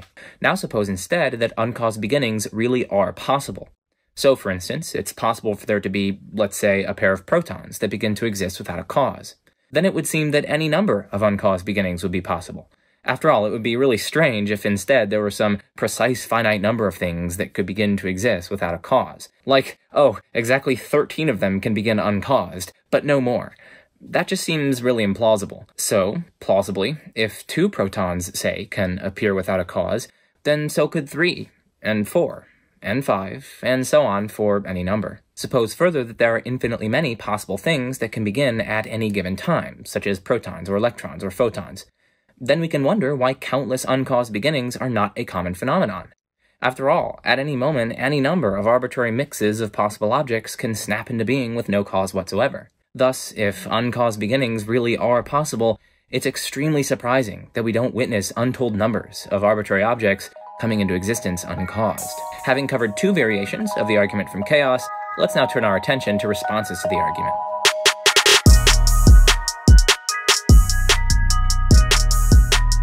The first response one can offer is that there are other ways to rule out uncaused chaos that don't require any causal principle. Here, we'll discuss just three ways. The first way of ruling out chaos is by holding that both that co-location is impossible and that the relevant spaces that uncaused things might occupy upon springing into existence are already occupied. For if the relevant spaces are already occupied, say by chunks of matter or energy or quantum vacuums or whatever, and if co-location is impossible, then it simply cannot be the case that things like bicycles, Beethoven and root beer can chaotically come into existence uncaused. These things would have to take up space that's already occupied. So, providing that material objects can't occupy exactly the same space, we have a straightforward explanation for why uncaused chaos doesn't pervade reality. Notice, moreover, that this explanation doesn't appeal to any causal principle whatsoever. Defenders of the argument from chaos can respond that uncaused beginnings need not involve material objects co-locating, and so merely ruling out co-location won't be enough to prevent chaos. Examples of uncaused beginnings that don't involve material objects co-locating might be the uncaused and chaotic gain or loss of physical properties. For example, the spins of particles changing without a cause, or uncaused changes in the strength of electric fields, or uncaused excitations of quantum fields, etc. A second response that defenders of the argument from chaos might express would be that even if co-location is impossible, and even if uncaused beginnings could only involve co-location, chaos still wouldn't be prevented. For if things could begin to exist uncaused, then surely things could also cease to exist uncaused, because there doesn't seem to be a relevant difference between the beginnings and ceasings when it comes to requiring a cause. And in that case, we're faced with the question of why material things don't chaotically and causelessly cease to exist, thereby leaving their spatial positions vacant for chaotic comings into being. Chaos also wouldn't be prevented for yet another reason, namely that for all this first way of debarring chaos says, spatial regions themselves might come into existence uncaused in between actual fully occupied spatial regions. Ruling out co-location fails to rule out this chaotic scenario. In response, one might of course add various auxiliary hypotheses to circumvent these problems. For instance, one could add that the gain and loss of properties requires a cause, that ceasing to exist requires a cause, and that spatial regions cannot come into existence in between actual, fully occupied spatial regions. But this only increases the complexity of the explanation while rendering it far less unifying and illuminating. Though it should be noted that the Kalam causal principle by itself also doesn't explain why things don't chaotically and causelessly cease to exist. So that principle too needs to be supplemented if we want to give an adequate explanation of causal order. Let's now consider a second way to rule out chaos, namely by holding that certain physical laws prevent the uncaused coming into being of objects like bicycles, Beethoven and root beer. Given the existence of such laws, no physical object or property could just spring into existence or out of existence uncaused. Examples of such laws might be the conservation laws of physics, which state that matter and energy can neither be created nor destroyed in isolated systems. Defenders of the argument from chaos can respond in several ways. First, it seems plausible that physical laws are merely descriptive in import. That is, they don't push and pull and cause and prevent things from happening. Instead, they merely describe either regularities in spacetime or else the causal powers and dispositions of spatiotemporal entities. And if the laws are merely descriptive, then they won't do the explanatory work of preventing chaos, since then the laws are dependent on the character of things within spacetime, and so whether or not spacetime is filled with uncaused chaos would be explanatorily prior to, and hence unable to be explained by, the laws. In short, defenders of the argument from chaos might argue that laws don't have any special or spooky power on their own to prevent chaos. Proponents of the physical law explanation for ruling out chaos will probably respond, in turn, by adopting a view of physical laws on which they're not merely descriptive in import, but instead they enjoy some sort of explanatory preventative power. This will, though, increase the complexity of the explanation, and would spiral into rejoinders that exceed our purpose here. A second response on behalf of the argument from chaos is that appealing to laws won't, after all, forbid chaos, since we're then left with a question of why those very laws don't cease to exist uncaused, or why entirely different physical laws don't spring into existence uncaused. We simply push the need to prevent chaos back to the level of the laws themselves. One might, of course, add the auxiliary hypothesis that physical laws can't begin nor cease to exist uncaused. This does, however, increase the complexity of the explanation, and it also raises further explanatory questions needing answered. Why, for instance, do physical laws require causes to begin to exist, whereas physical things don't? What's the relevant difference between them? Without answers to these questions, the explanatory power of the proffered explanation will be diminished. Let's consider a third way to rule out chaos without invoking the causal principle. Just as the proponent of the argument from chaos cites a metaphysical principle to explain why chaos doesn't pervade reality, the opponent of the argument can do the same. In particular, the opponent of chaos can posit the following principle. Transfer principle. Matter and energy can only enter a system through the transfer of matter or energy from surrounding systems. Notice that this principle, like the causal principle, nicely explains why chaos doesn't pervade reality. For instance, the transfer principle entails that it's simply impossible for a raging tiger to causelessly spring into existence right in front of me. That's because such an occurrence would involve matter and energy entering into a system without being transferred from an adjacent system. The same applies to Beethoven, bicycles, and root beer causelessly springing into existence without any physical system. Such is impossible given the transfer principle. But what about the chaotic and causeless gain or loss of various properties in physical systems? Well, we can explain why that kind of chaos doesn't pervade reality by invoking a second principle. Change principle. Changes in a physical system must depend, in part, on 1. The system gaining or losing matter or energy, or else 2. The transfer of matter or energy between the system's subsystems. Together with the transfer principle, we have an explanation as to why physical systems don't randomly or causelessly gain or lose properties, for according to the change principle, those sorts of changes need to happen because of matter or energy entering either the system itself or one of its subsystems. But as we've seen, according to the transfer principle, that can't chaotically happen uncaused. We therefore debar widespread chaos concerning the gain or loss of various properties. Importantly, moreover, the transfer principle and the change principle, both individually and taken together, plainly do not entail the causal principle. Both the transfer and change principles, for instance, are entirely compatible with the universe itself beginning to exist uncaused. For such a beginning wouldn't involve some matter or energy entering a physical system, but would instead represent the very beginning of any physical system at all. The transfer principle is therefore silent on whether there could be such an occurrence. The change principle is similarly silent, since the beginning of the universe wouldn't involve a change within any physical system, since there was no pre-given physical system that underwent any change. We therefore seem to have on our hands a perfectly respectable alternative explanation of why chaos doesn't pervade reality. An explanation, importantly, that neither invokes nor implies the causal principle. Now, at this juncture, the proponent of the argument from chaos might allege that there is simply no reason to accept the transfer and change principles. But this reply is confused. First, regardless of whether there is reason to accept the principles, what matters is that they show that Craig is simply mistaken in saying that if the causal principle is false, then it's inexplicable why chaos doesn't pervade reality.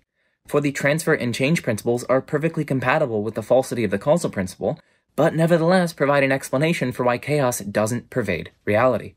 In principle, then, it could be the case that the causal principle is false, and yet there's an explanation for why chaos doesn't pervade reality.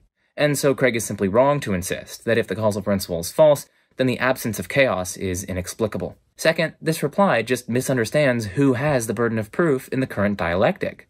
The burden of proof is on proponents of the argument from chaos to positively justify their claim that the absence of chaos gives us good reason to accept the causal principle. This, in turn, means that the burden is on them to show that either 1, if the causal principle is false, then either there would be chaos or else it would be inexplicable why there's no chaos, or else 2, despite the fact that there are alternative explanations for why there's no chaos, we should accept the explanation based on the causal principle. We've already seen why 1 is mistaken, and as far as we're aware, proponents of the argument from chaos have yet to make a case for 2. But the crucial thing to see here is the following. It just doesn't matter, in the current context, whether or not there are positive reasons favoring the transfer and change principles. The burden, again, is on the proponent of the argument from chaos to provide positive reasons for accepting the causal principle as an explanation of why there's no chaos, as opposed to simply adopting the transfer and change principles instead as an explanation thereof. Third, there actually are lots of reasons to believe the transfer and change principles.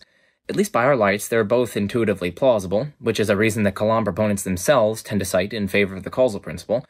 Moreover, the transfer and change principles are exceptionally empirically confirmed, and they also successfully predict the truth of conservation laws in physics. Finally, like the causal principle, they seem to offer a relatively simple and illuminating explanation for why chaos doesn't pervade reality. Lastly, the defender of the argument from chaos might reply that there's still residual chaos that this maneuver fails to rule out. For instance, even if we respect the constraint that matter and energy must be transferred between systems or subsystems, this transfer might itself happen in a chaotic, uncaused fashion, and hence the two principles we've canvassed fail to rule out boatloads of random, uncaused transfers of matter and energy between systems. It therefore fails to rule out this residual chaos. But this reply rests on a misunderstanding of the word transfer. As we intend the two principles to be understood, matter-energy transference is itself a causal process. As we're understanding it, for matter or energy to be transferred between systems or subsystems just is for something to bring about that transfer. The proponent of the argument from chaos will likely reply, in turn, that there's no relevant difference between transference of matter or energy between systems or subsystems on the one hand, and matter or energy beginning to exist, on the other hand, when it comes to requiring a cause. If this is correct, then if the former requires a cause, the latter does too. Note, though, that it isn't enough merely to suggest that there is no relevant difference here. The proponent of the argument from chaos needs to roll up their sleeves and actually establish that. Whew. Okay, we made it through the section. It's technical, I know, but it's also deeply rewarding for that very reason. The overall lesson of this section is that there may very well be other ways to rule out uncaused chaos that don't require the Kalam's causal principle, which in turn means that defenders of the argument from chaos at least have much more work to do if they want us to accept their particular solution to the problem of preventing chaos.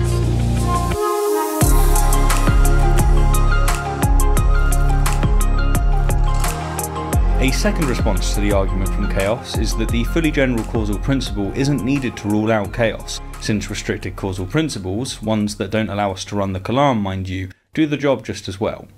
Consider the following principles that, even together with the claim that the universe began to exist, don't allow us to infer that the universe has a cause, but that nevertheless seems to prevent chaos in the world around us. 1. Everything in the universe that begins to exist requires a cause.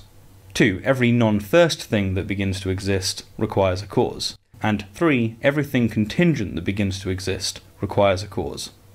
By the way, something is contingent if it exists but can fail to exist. By contrast, something is necessary if it cannot fail to exist. Following Graham Oppy, one can add to this third principle that 1. The initial state of the universe is by nature necessarily existent and has the power to indeterministically cause various non-first states of the universe. And 2. Every possible non-initial state of the universe is by nature contingent. An indeterministic cause, by the way, is a cause whose presence doesn't necessitate a specific effect among the range of possible effects it might produce. Now, here are some important things to notice. Principle 1, together with the second premise of the Kalam, doesn't entail that the universe itself has a cause, and yet Principle 1 does entail that it's impossible for things to pop into existence uncaused within the universe, and so it prevents chaos. Similarly, Principle 2 doesn't entail that the first thing, say, the first material object that came into existence at the alleged beginning of the universe, has a cause, and yet it does entail that it's impossible for non-first things to pop into existence uncaused, and so it prevents chaos. Likewise, Principle 3, together with the Kalam's second premise, doesn't entail that the universe has a cause, since the principle is compatible with there being a necessarily existent initial state of the universe with no cause, if, of course, there is such a state. How might defenders of the argument from chaos respond? Well, we need to distinguish between alternative principles and competing principles, a point that came up in our previous episode as well. Notice that principles 1 through 3 are entirely compatible with the more general causal principle that whatever begins to exist has a cause. They therefore don't compete with the general causal principle. So, if you have no reason to think that a whole universe that begins to exist cannot have a cause, no reason to think that a first thing that begins to exist cannot have a cause, and no reason to think that a necessary thing that begins to exist cannot have a cause, then the truth of the principles 1 through 3 would actually be quite strong evidence in favor of the Kalam's causal principle. This is because the Kalam's causal principle successfully predicts their truth. To give an analogy, evidence that every other kind of rock is durable is evidence that this kind of rock is durable.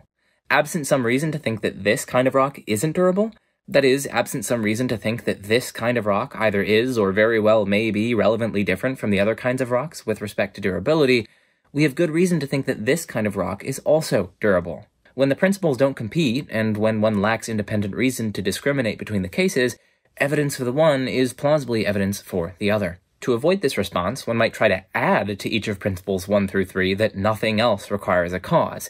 But this move only increases the complexity of the principles and lowers their probability by creating probabilistic tension between their components, something we explained in depth in our previous video. What's more, this move doesn't seem to be a worse explanation of why chaos doesn't pervade reality than the more general causal principles used in the Kalam.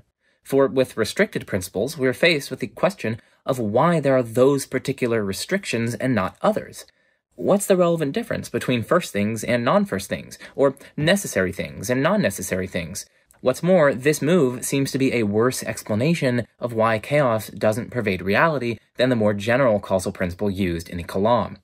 For with restricted principles, we're faced with a question of why there are those particular restrictions and not others. What's the relevant difference between first things and non-first things, or necessary things and contingent things, or universes and things within universes that could explain why only the latter require causes of their coming into existence? The move in question, then, seems to multiply mystery rather than remove it. The Kalam's causal principle is thus simpler, more explanatory, and doesn't suffer from probabilistic tension when compared with the restricted principles. And in reply to this point, opponents of the argument from chaos will probably respond in two ways. First, they'll probably try to pinpoint precisely such relevant differences. For instance, if one can support the claim that causation is essentially a temporal relation, then one will have a principled explanation for the restrictions on the causal principle. We actually examined inductive, explanatory, and intuition-based reasoning for thinking causation is essentially temporal in our previous 2 episodes. But alas, exploring the nature of causation extends far beyond the scope of this video. We just wanted to give you guys a sense of the dialectic. The second response is that even granting these points about complexity, probabilistic tension, and so on, the very fact that restricted principles successfully debar chaos still shows that some versions of the argument from chaos fail. For instance, Craig's version argues that if the causal principle were false, then it's inexplicable why chaos doesn't pervade reality. But the restricted principles show that this is simply mistaken. For the restricted principles are perfectly compatible with the falsity of the causal principle, but nevertheless provide an explanation of why chaos doesn't pervade reality. In principle, then, it could be the case that the causal principle is false, and yet we have an explanation for why chaos doesn't pervade reality. And so Craig is simply mistaken to insist that if the causal principle is false, then it's inexplicable why chaos doesn't pervade reality. The third response to the argument from chaos is that it problematically overgeneralizes, for the argument can be applied, with appropriate modifications and no seeming loss of plausibility, to the Kalam advocate's view that timeless entities don't require a cause. We can equally ask, if things really could timelessly exist uncaused, then it becomes inexplicable why just anything and everything doesn't exist timelessly uncaused. Why don't changeless bicycles and root beer not timelessly exist uncaused? Or why don't timeless universal wave functions of various kinds not exist uncaused? Or why don't various lower deities not timelessly exist uncaused? Why is it only some entities, such as God, that can timelessly exist with no cause? The idea is essentially the same as the original argument from chaos. If not everything that timelessly exists has a cause, then we have no explanation for why chaos doesn't pervade timeless reality. That is, why whole jungles of arbitrary timeless things don't exist willy-nilly, uncaused, with no rhyme or reason. But echoing Craig, that seems absurd. Hence, everything timeless has a cause. We can similarly run Proust and Rasmussen's version of the argument with respect to timeless things. Suppose that uncaused timeless things are genuinely possible. Well, then it would seem that any number of uncaused timeless things would be possible. It would be really strange if instead there were some precise finite number of things that could timelessly exist without a cause. Moreover, if a timeless God could exist with no cause, then surely whole swaths of other timeless things could likewise exist with no cause. In short, we'd get arbitrary and chaotic swaths of timeless things existing uncaused. And yet, surely that's absurd. The argument from chaos, then, might be a double-edged sword. If one wants to prevent temporal chaos by appealing to a causal principle, then it seems that one should also prevent timeless chaos by appealing to a causal principle. But, of course, the Kalam proponent can't do that, since that would entail saying that God requires a cause. The argument from chaos, then, seems ultimately to be incompatible with the Kalam, or at least with theism. Now, defenders of the argument from chaos will probably respond that, unlike any other thing, whether temporal or timeless, God is simply the kind of thing that can't have a cause. But opponents will counter that this is precisely what they're saying about the initial state of the universe, if there is one. While everything else is the kind of thing that requires a cause, the initial state of the universe is simply the kind of thing that can't have a cause. Defenders of the argument from chaos can respond, in turn, that they actually have an explanation for why God isn't the kind of thing that could have a cause. Here's a potential explanation. By nature, God is perfect, and plausibly a perfect being wouldn't receive its existence from something else. Such dependence on another for everything that one has just seems incompatible with being perfect. It seems to be an imperfection, in other words.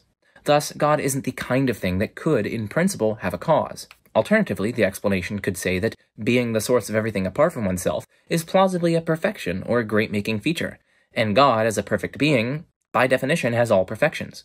So, God, if he exists, would be the source of everything apart from himself. But then God couldn't, in principle, have a cause, since any such cause would have to have God as its source, in which case it couldn't be God's causal source. That would be like me bringing my parents into existence, right? It just doesn't make any sense. Of course she's your grandmother, you perverted dope! Look! Come back to bed, dearie. Ah! It's impossible! I mean, if she's my grandmother, who's my grandfather? Isn't it obvious? You are! So defenders of the argument from chaos will probably respond that they have explanations as to why God isn't the kind of thing that could have a cause. By contrast, there doesn't seem to be any explanation for why the initial state of the universe would be relevantly different from everything else when it comes to the possibility of being caused. The opponent of the argument from chaos would then need to pinpoint some relevant difference between the initial state and non-initial states of the universe that could explain why the former, but not the latter, is the kind of thing that couldn't be caused. For instance, they could give some reason for thinking that causation is an essentially temporal relation. If that's right, then because the only thing that could in principle cause the initial state of temporal reality would have to be a timeless thing, thus violating the temporal nature of causation, the initial state of temporal reality couldn't, after all, have a cause. The opponent would therefore have an explanation for why the initial state of the universe, unlike non-initial states, couldn't have a cause. Remember that this is only one candidate reason the opponent of the argument from chaos might offer. There are other candidate reasons too, but for purposes of space, we won't explore them here. We do, however, invite you to explore them. Again, throughout the series, don't just take our word for things. Use the lights of reason and experience to test out what we say for yourself. That's how we become responsible, independent critical thinkers.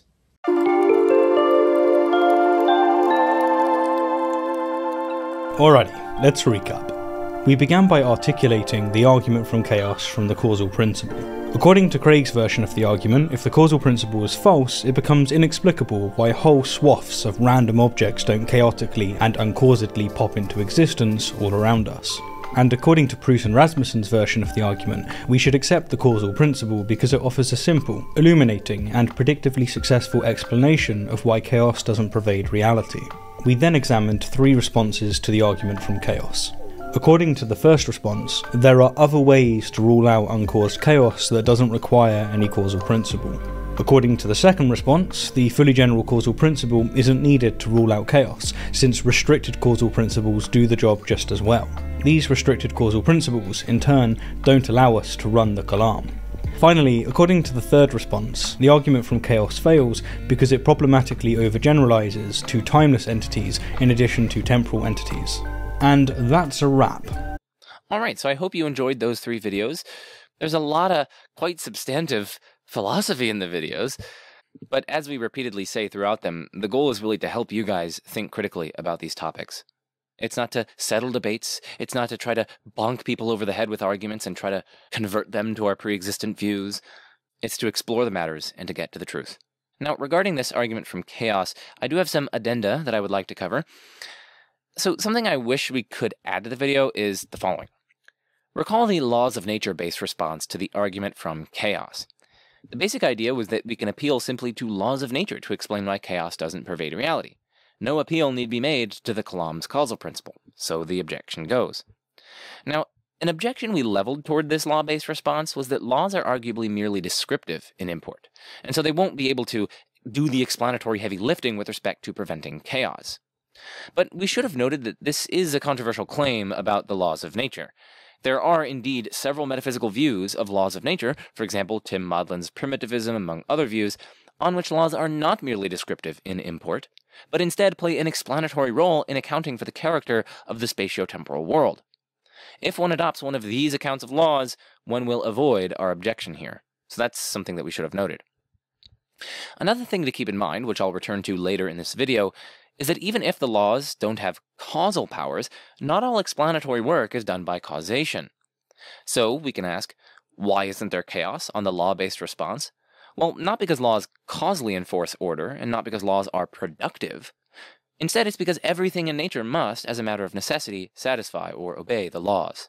So just keep in mind the distinction between causal explanation and non-causal explanation. And finally, I want to address some concerns from one of my friends regarding the transfer and change principles and their ability to satisfactorily address the argument from chaos. So we're just going to go through these in turn. And my friend kind of just blasted these all at me, and I wanted to respond to them in case some of you guys had similar thoughts.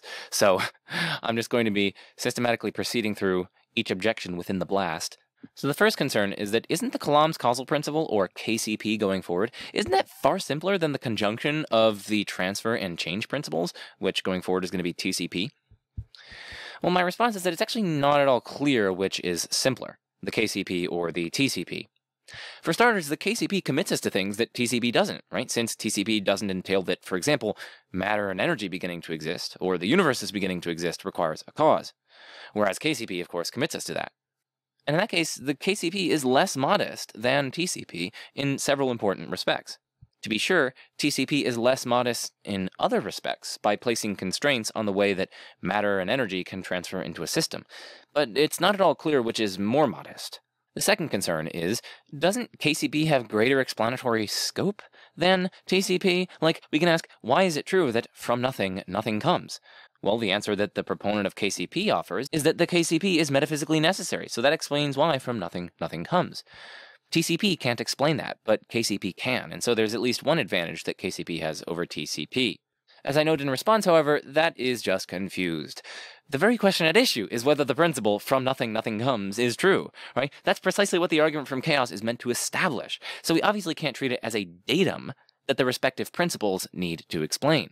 Now, as it happens, from nothing, nothing comes is actually ambiguous. It could be saying, like, from a state of nothing, there cannot emerge something that comes from that state of nothingness. It's not as though something can, like, emerge from a state of non-being. Non-being can't produce something. Well, sure, when you put it that way, the principle seems obviously true. It seems pretty innocuous.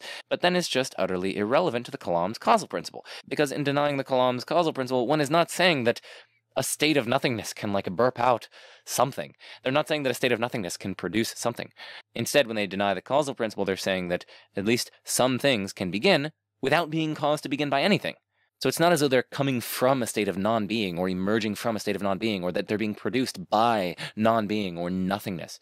Rather, they're not being produced by anything. So denying the causal principle doesn't commit one to saying that there once was a state of nothingness, and then from that state of nothingness emerged something, or something like that. And nor does denying the causal principle imply that one must ascribe causal powers to nothingness. No. To deny the causal principle, you don't have to reify nothingness. You simply need to say that something can begin without being caused to begin by anything. You're not positively saying that something can be produced by non-being, or by a state of nothingness. Oh, actually, I anticipated myself, so I just wrote that next on the script. So, the ex nihilo nihil fit principle, which is this principle up here, from nothing, nothing comes, that means ex nihilo nihil fit. I probably pronounced that incorrectly, but that's okay. That principle is either irrelevant to KCP, or it's a mere restatement of it. So you can see this video here, which I'm going to take us through. When someone says that the universe began to exist without a cause, they're not saying, like, first there's non-being, and then there's some sort of, like, transition to being, and, like, being sort of, like, emerges from non-being, or, like, is burped out of non-being. That's not what someone is saying when they're denying the causal principle. So it's, like, it's just irrelevant to the causal principle in that sense. If that's how we're construing this principle, ex nihilo nihil fit, from nothing, nothing comes, or being doesn't come from non-being. So it's either irrelevant to the causal principle, or if it is supposed to be relevant to it, then it's just a restatement of it. You're just saying that something can't begin to exist without there being like a prior thing that brings it into existence, or some sort of causally prior thing that causes it. But in that case, it doesn't motivate the principle. That's just a restatement of the principle. So it's either relevant or it's just a restatement. So either way, it doesn't support it. And so this would also address the quote-unquote argument that I've seen some people offer for the Kalam's causal principle, according to which, nothing has no causal powers or potentialities. And so clearly something can't come from nothing because nothing doesn't even have the potential to produce something, or it doesn't even have causal powers to produce something. But again, this is just committing that same mistake. It's reifying nothingness. It's committing the person who's denying the causal principle to saying that, nothingness does have causal power, or nothingness somehow possesses potentialities. But denying the causal principle does not require that. Denying the causal principle only requires saying that something can begin to exist without being caused by anything. You're not saying that there is such a thing as nothingness, and it has the causal power or potentiality to bring about something. That's not what someone is saying when they're denying the causal principle. So anyway, I wanted to address those arguments in addition to addressing this point here. KCP does not have greater explanatory scope just by dint of somehow explaining the principle that from nothing nothing comes, because that principle is either irrelevant to KCP, or else it's just a restatement of it. In which case we can't take it as data that the respective principles need to explain. Alright, concern number 3. If the defender of TCP wants to allow the possibility of something coming from nothing, they've reduced their position to sheer question-begging absurdity. Well, that is clearly wrong. In response, the defender of TCP need take no stance on whether something can come from nothing. The point at issue is the following. We witness no chaos around us. We want to explain this. Craig says we need KCP to explain it. This is simply untrue. We can also explain it by appeal to TCP. The proponent of TCP needn't positively say that something can come from nothing, i.e. that something can begin to exist uncaused, since the TCP by itself implies neither that something can come from nothing, nor that something cannot come from nothing. TCP is just silent on that. And so the proponent of TCP, the person who's accepting that, needn't take any position on the matter. They need simply point out that Craig is clearly wrong to say that we need KCP to explain why we don't see chaos around us. We just don't, since TCP also explains that, and the truth of TCP does not require KCP. And of course, it's obviously not question-begging to commit neither to the truth nor falsity of the principle from nothing nothing comes. Alright, concern number 4. Even with a restricted causal principle, or TCP, this would still fail to prevent chaos from happening. Only entities within a given system are subject to that system's principles. As a response, this fails to even understand TCP. TCP is a metaphysical principle placing metaphysically necessary constraints on how any matter and energy can enter any system. It's not a quote-unquote systems principle, i.e. a principle applying only to and within a given system. And that's just indisputable, right? It's literally how we defined TCP in the video that I just played. So if one denies that, you're simply failing to talk about TCP as we articulated it, right? Quoting the transfer principle, it says, matter and energy can only enter a system through the transfer of matter or energy from surrounding systems. Notice what TCP itself says, by virtue of the transfer principle saying it. TCP says that it's impossible for matter or energy to enter a system without coming from surrounding systems. The principle literally entails that it's false that only entities within that system are subject to the principle. And so concern number 4 is just so obviously mistaken, and it evinces a misunderstanding of TCP. Alright, concern number 5. External entities are not prevented from acting upon a system just because the system is limited by its own internal constraints. TCP does not prevent external entities from acting on a system. TCP doesn't say it's impossible for external entities to act upon a system.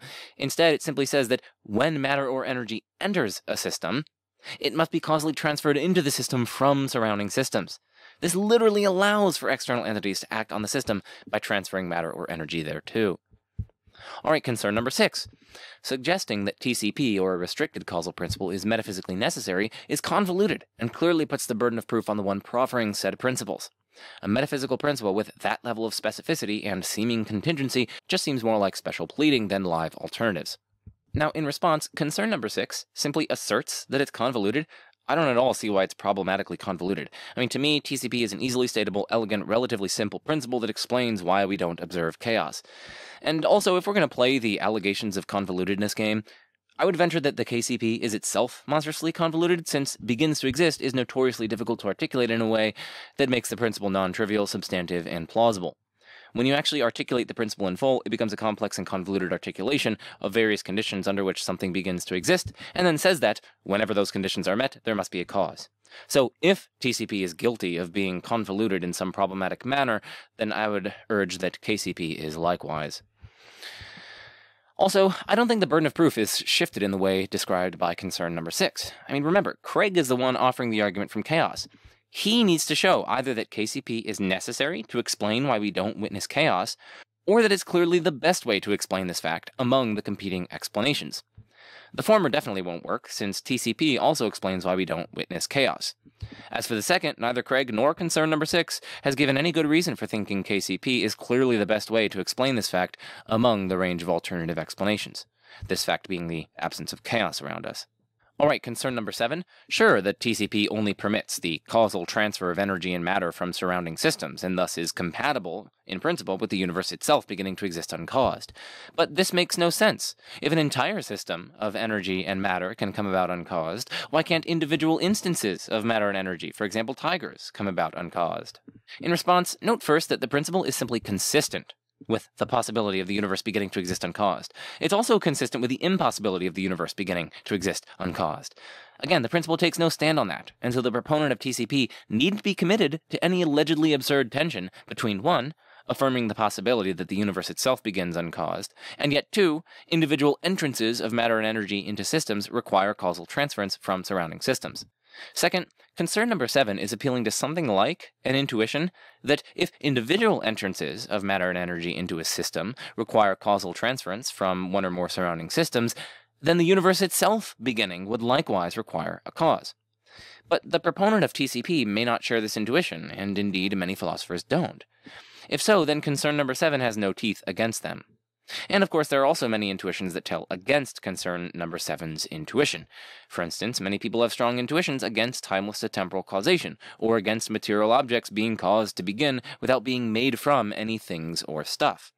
Those who share such intuitions will intuitively resist the conditional claim, which is the content of concern number 7's intuition. Since the individual entrances of matter and energy into systems from surrounding systems don't involve timeless to temporal causation or material beginnings without material causes, and yet the universe's beginning arguably would. And so then those who share such intuitions have a principled way to resist the intuition mentioned up here. Alright, concern number 8. Even if one grants TCP, this just pushes the problem back further. Individual tigers cannot enter a system uncaused? Fine. But let's suppose a tiger system or universe comes into existence uncaused for just enough time to transfer an individual tiger and make it quote-unquote pop, that is, transfer into our world.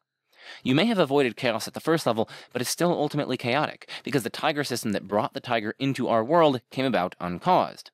And there's nothing preventing arbitrarily many other systems coming into existence uncaused, so long as we don't adopt the KCP, thereby leading to a chaos of individual objects or property changes being transferred to our world. So the basic idea here is that TCP fails, after all, to prevent chaos. Now, in response, this concern faces a dilemma. These new systems that come into existence either come into existence within the universe or outside the universe. If they come into existence within the universe, then TCP is violated, since the universe will then be a system within which there is an entrance of energy that wasn't causally transferred from a surrounding system. Instead, these systems and their containing matter or energy just entered the system without any cause at all. This is not possible per TCP. So, TCP does indeed prevent these systems from coming into existence within the universe. By contrast, if they come into existence outside the universe, then TCP is once again violated, since the universe will then be a system within which there is an entrance of energy that wasn't causally transferred from a surrounding system. A surrounding system is a system that is spatiotemporally related to the system under consideration. But anything outside the universe is by definition not spatiotemporally related to the universe. Right? Instead, anything outside the universe must either be non-spatiotemporal or else exist in an island universe, spatiotemporally isolated from the universe, or our universe, that is. Right? A universe, after all, is just a maximally spatiotemporally connected collection of things. Right? That's just how we're understanding universe, following the literature more broadly. So anything outside a universe is not spatiotemporally related to said universe. So, again, TCP is once more violated. So, while TCP doesn't prevent island universes from coming into existence uncaused, it does prevent matter from entering our universe from those universes. So, whichever horn you choose, TCP is violated. And so, TCP does indeed prevent the higher order chaos to which concern number 8 adverts, and hence, objection number 8 fails. In short, TCP does, after all, prevent the chaos that the concern alleged that it doesn't. Alright, concern number 9. TCP is highly specific, only pertaining to matter-energy transference, to the point of being ad hoc, whereas the Kalam's causal principle is quite general and applies to everything, and hence it's simpler. Now, in response, firstly, I don't think speaking of matter-energy transference is highly specified or highly specific, right? Highly specified looks like this. Anything that begins to exist in Joe's room from 6 p.m. to 9 p.m. on Wednesdays in 2023 has a cause. Right? That is worryingly specific. But a general principle applying to any matter-energy transference is nowhere near as specific, and by my lights it isn't any more specific than the Kalam's causal principle with its rather highfalutin and highly specified notion of begins to exist that we covered earlier in the video. Given, again, how one needs to theoretically characterize begins to exist to render the KCP non-trivial, substantive, and facially plausible. At the very least, concern number 9 has done nothing to show why TCP is worryingly more specific than KCP, and yet it would need to do so in order to make any headway in defending the argument from chaos from the TCP-based criticism. So that's the first response to concern number 9. The second response is that even if TCP is more specific, there are respects in which it's far more modest than KCP, which I already covered earlier, and it's not at all clear whether the specificity cost counterbalances or outweighs the modesty benefits that it accrues. Concern number 9 would need to establish that it does, and yet concern number 9 does no such thing. Alright, so having addressed all 9 of these concerns that my friend blasted to me, we can now move on to the Modus Tollens argument. So this is another argument in favor of the causal principle, the Kalam's causal principle, or KCP. Now, before considering the argument itself, we should at least get clear on what Modus Tollens is. In short, Modus Tollens is a logically valid argument form with the following structure. 1. If P is true, then Q is true. 2. But Q is not true. So, 3. P is not true, right? You're basically saying if P, then Q, not Q, therefore not P. This form is logically valid in that the truth of the premises guarantees the truth of the conclusion. In other words, it cannot be the case that the premises are true while the conclusion is false. And with that preliminary covered, we can now examine Locke's Modus Tollens argument, or what I'll hereafter call the MTA for Modus Tollens argument. Locke defends the MTA in Chapter 5 of his 2017 book, God and Ultimate Origins, as well as his recent 2022 book on the Kalam and teleological arguments. In its clearest and simplest articulation, the MTA runs as follows. So, it's in the form of Modus Tollens. I'll give you the broad argument before I get into this stuff in blue. So the overarching argument is 1. If our universe begins to exist uncaused, other things would also begin to exist uncaused. 2. It is not the case that those other things begin to exist uncaused. And so, 3. It is not the case that our universe began to exist uncaused. That's the overarching argument. And, of course, premise 2 is true, so really, the point of contention with respect to proponents and opponents of the causal principle is going to be premise 1. If our universe begins to exist uncaused, other things would also begin to exist uncaused. Why should we accept that? Well, here's the basic thrust of the reasoning that Locke offers on its behalf. Firstly, there will be no cause that makes it the case that only the universe, rather than other things, begin to exist uncaused. Secondly, whatever properties that differentiate the universe and other things will be had by these things only when they had already begun. And thirdly, the circumstances are compatible with other things beginning to exist. So, given A, B, and C, this implies there will be no difference between our universe and other things and other events where beginning to exist uncaused is concerned. So, if there is no relevant difference, then other things would also begin to exist uncaused. Right? The basic idea is that there's going to be no cause which can make it the case that only the universe rather than other things begin to exist uncaused, right? Because we're supposing that the universe begins to exist uncaused, so there's going to be no cause that makes it the case that only the universe rather than those other things begin to exist uncaused. And moreover, so Locke argues, you can't pinpoint some unique property that differentiates the two, and in virtue of which only the universe begins to exist uncaused rather than other things beginning to exist uncaused, because whatever properties that differentiate the universe and those other things will be had by those things only when they had already begun, so as it were, it comes too late in the explanatory chain. And thirdly, the circumstances are compatible with other things beginning to exist. So, for instance, the circumstances of this room are compatible with, say, certain properties beginning to exist, like the temperature just suddenly ramping up, or certain electromagnetic fields in here taking on a different strength, or what have you. Given A through C, says Locke, that implies that there's no relevant difference between our universe and other things with respect to beginning to exist uncaused. And so if the universe begins to exist uncaused, other things would also do so.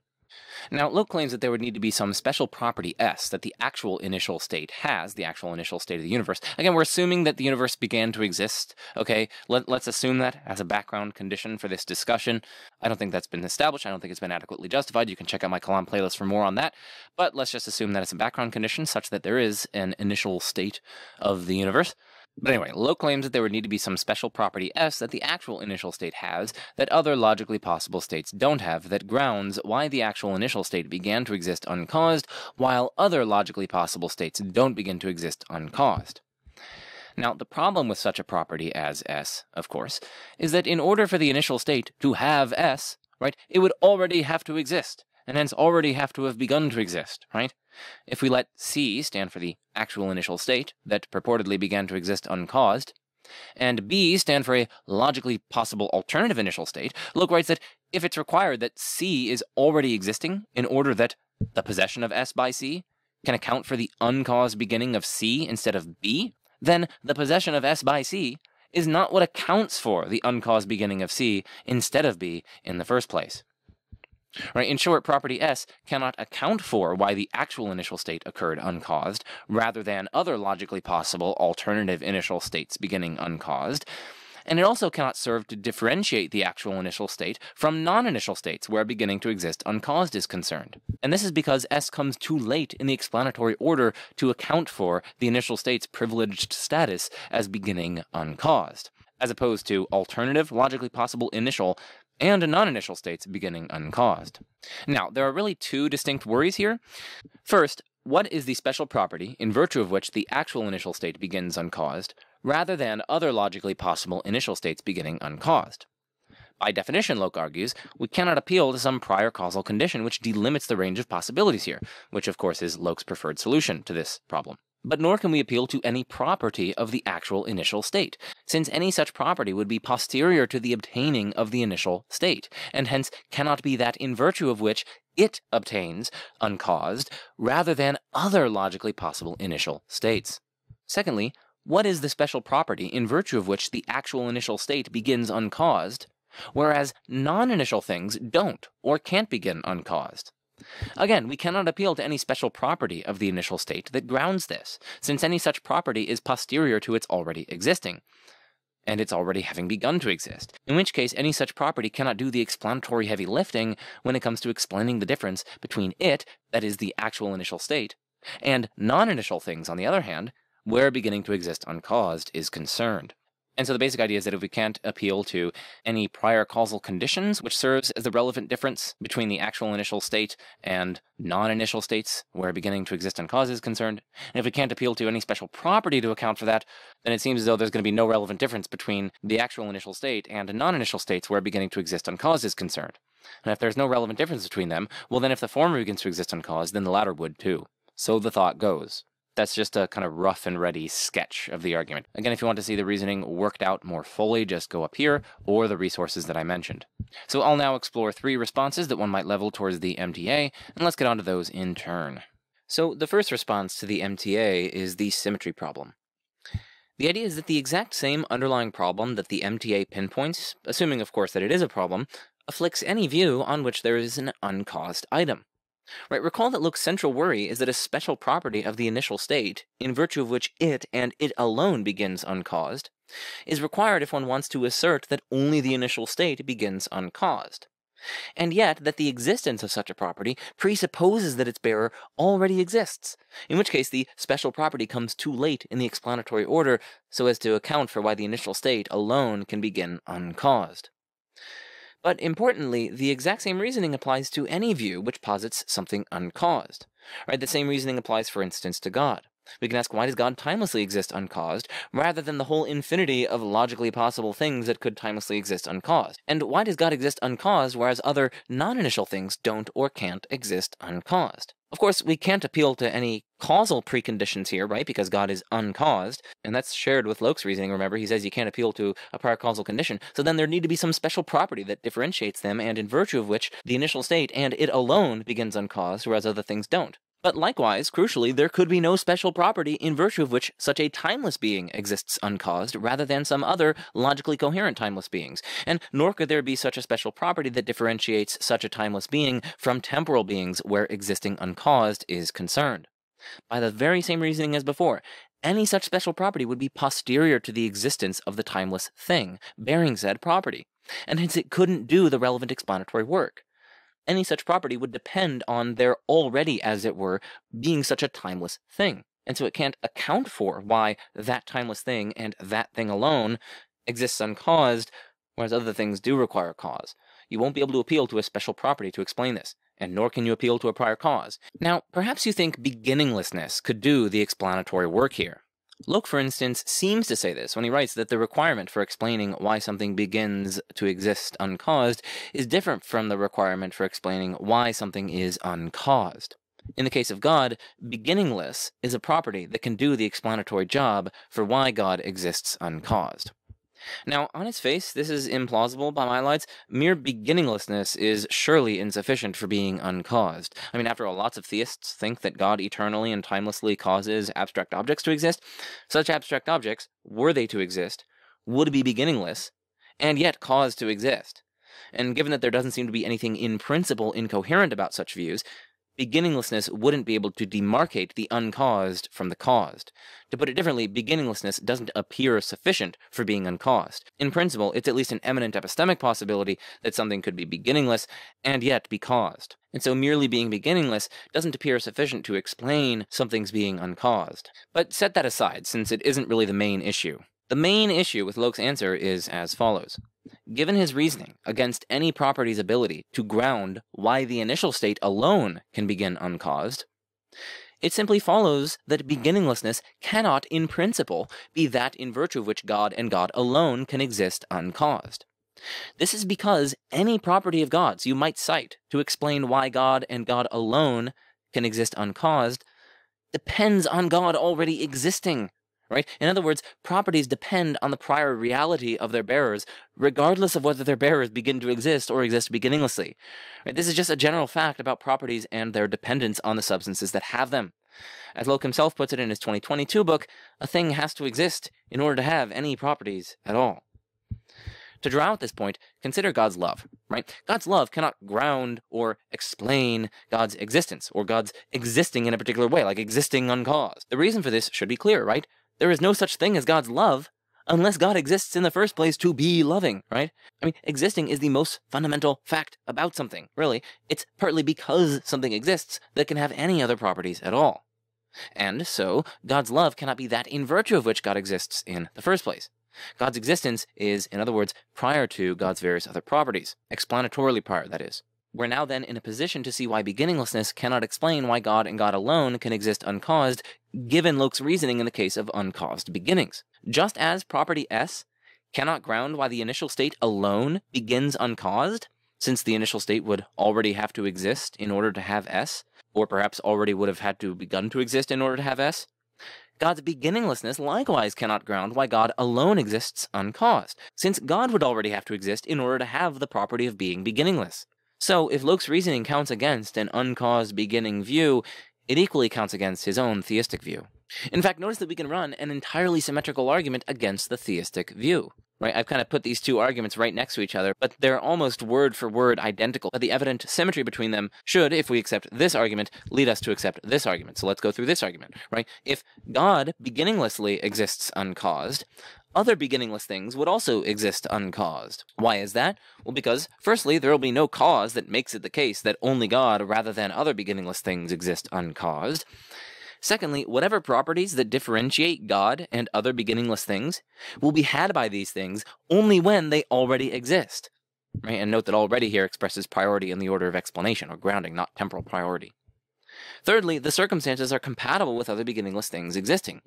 So, given A, B, and C, this implies there will be no difference between God and other beginningless things, where existing beginninglessly uncaused is concerned. So, if there's no relevant difference in this respect, what that means is that other beginningless things would likewise exist uncaused. But it's not the case that those other beginningless things exist uncaused, and so it is not the case that God beginninglessly exists uncaused. But of course, if theism is true, then God does beginninglessly exist uncaused, so theism is false. Indeed, we don't even need to run the argument in terms of other things existing beginninglessly uncaused. We can also run the symmetry argument or the parity argument by just talking about existing uncaused.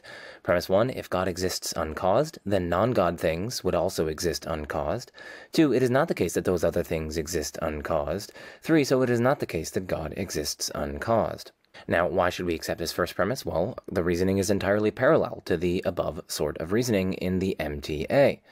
First, there will be no cause that makes it the case that only God rather than other things exist uncaused, right? This just definitionally follows from the fact that God exists uncaused, which we are hypothetically supposing. Secondly, whatever properties that differentiate God and other things will be had by these things only when they already exist. So you also can't appeal to any special properties that only God has and other things don't have, which can account for why only God and not them exist uncaused, because any such properties that you appeal to are explanatorily posterior to God's already obtaining, and hence already obtaining uncaused. So you can neither appeal to a cause, nor can you appeal to special properties to account for the relevant difference between God and other things where existing uncaused is concerned. And thirdly, the circumstances are indeed compatible with other things existing, right? Just as the circumstances are compatible with other things beginning to exist, like the circumstances in my room are compatible with the room temperature suddenly increasing, so too the circumstances in my room are compatible with other things existing. It's entirely compatible with the circumstances in my room that say new properties exist in here, or that there's a chair in the corner where there's no chair, etc. So given A, B, and C, this implies that there will be no difference between God and other things where existing uncaused is concerned. And if there's no relevant difference, what this means is that other things would also exist uncaused. Now, note that while Locke's original argument is restricted to beginnings, this isn't relevant to my criticism here, right? My criticism is that the reasoning Locke employs would, if successful, equally apply to God and other beginningless things. So even if Locke wishes to restrict his argument to beginnings, the justification for one of his crucial steps in the argument would equally justify this symmetrical argument against beginningless uncaused things. Right, the fundamental point is that the properties that differentiate God and other logically possible beginningless things can only be had by them if they already exist, and hence no special property can be that in virtue of which God, rather than such other beings, beginninglessly exist uncaused. We can actually put this criticism of the MTA in the form of a dilemma. Either properties are explanatorily posterior to the existence of the bearers or not. If properties are explanatorily posterior to the existence of their bearers, then the property of being beginningless cannot be that in virtue of which God and God alone beginninglessly exists uncaused, for then such a property would be explanatorily prior to God's existence, contradicting our assumption that it was instead explanatorily posterior. And in that case, the MTA implies that theism is false, by dint of implying the symmetrical argument, which itself implies that theism is false. So there isn't a direct entailment of there, of course, but there's an indirect one. But if properties are not explanatorily posterior to the existence of their bearers, then we can't rule out that some property of the initial state explains why it and it alone begins uncaused. For then, such a property need not be explanatorily posterior to the initial states having begun to exist. And so, in principle, the door is open to some such property being explanatorily prior to the initial state's beginning, so as to explain why it and it alone begins uncaused. Finally, note that it's no use responding that my criticism here commits a two-quote-quay fallacy, right? When we are comparing the relative merits of different theories about ultimate reality, if an alleged problem for one theory turns out to afflict literally every other theory on offer, or at least the relevant alternative theories being assessed, then the fact that one theory suffers from the problem gives no advantage whatsoever to any other theory, right? That's because those theories too suffer from the alleged problem. And so, if the problem afflicts each theory on offer, it gives us no reason whatsoever to prefer any particular theory. Now, Locke considers something like this response in his 2022 book, and so in the document available for patrons, I systematically go through what he writes therein, and I respond thereto on behalf of the problem above. But for purposes of space, it would take us way too long to go through everything here, and so we're just going to skip to the second problem.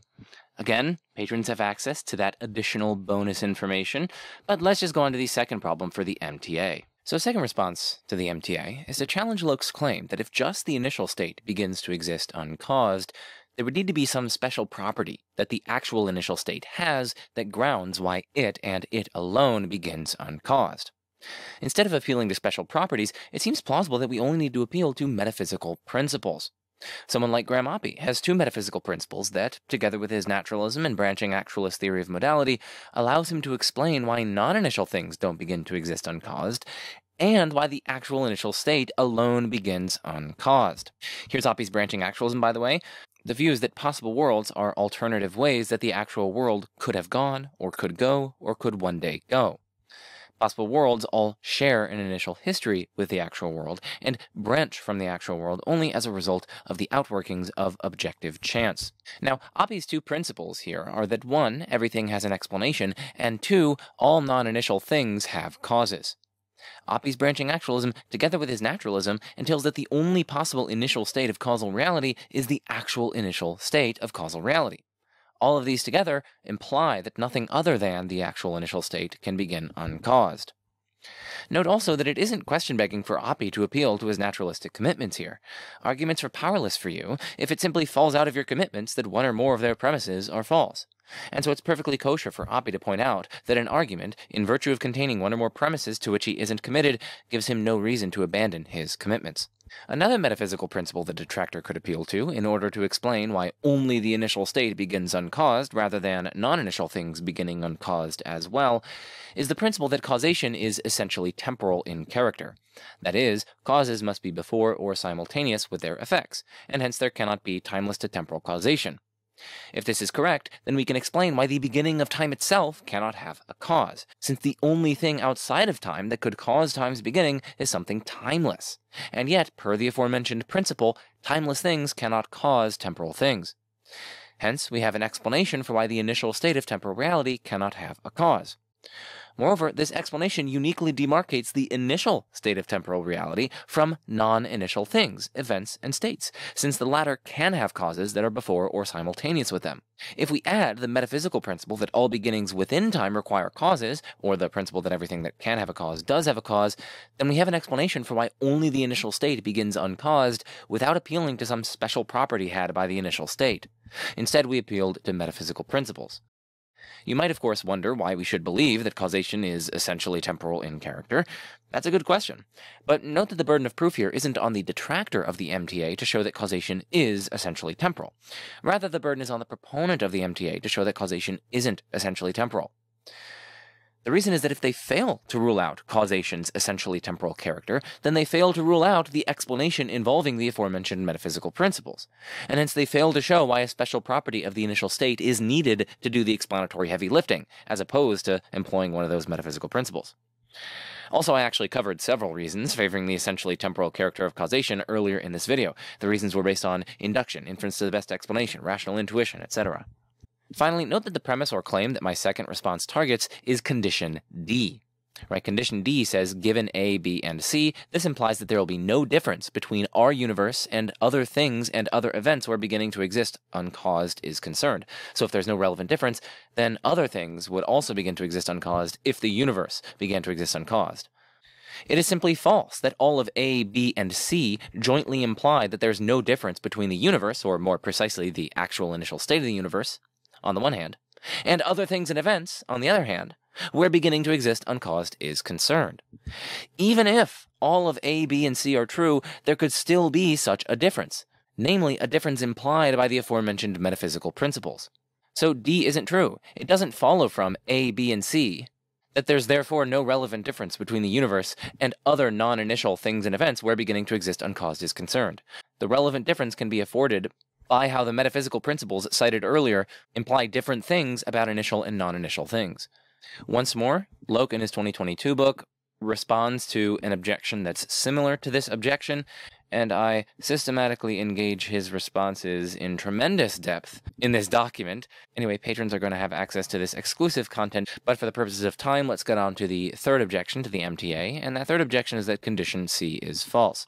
Alright, y'all, quick change of plan. I wrote up this third objection way back when I had a certain conversation in 2020 with Graham Oppie and Alex Malpass. Since then, I've forgotten some key points which I would need to remember in order to presently assess whether this third objection succeeds. Specifically, in the paragraph below, beginning with "under the second understanding," I make reference to quote-unquote Oppie's answer, presuming, of course, that the question Oppie is answering is clear to the reader. Now, at the time, it must have been clear to me, quite obviously, but having not thought about this third criticism since 2020, I totally forgot what question I was referring to, and since I can't presently assess whether this third objection succeeds, and since further, you can't assess it either, given that I didn't specify what question I'm referring to, I think it would be intellectually irresponsible to present the criticism in this video. So, while you patrons can read the paragraphs in this third criticism if you want, just bear in mind that I currently don't have a sufficient grasp of the criticism in order to assess whether it succeeds, and I doubt that you guys would too. But anyway, in case you're curious, you can look at it. You, as in the patrons, who have access to this document.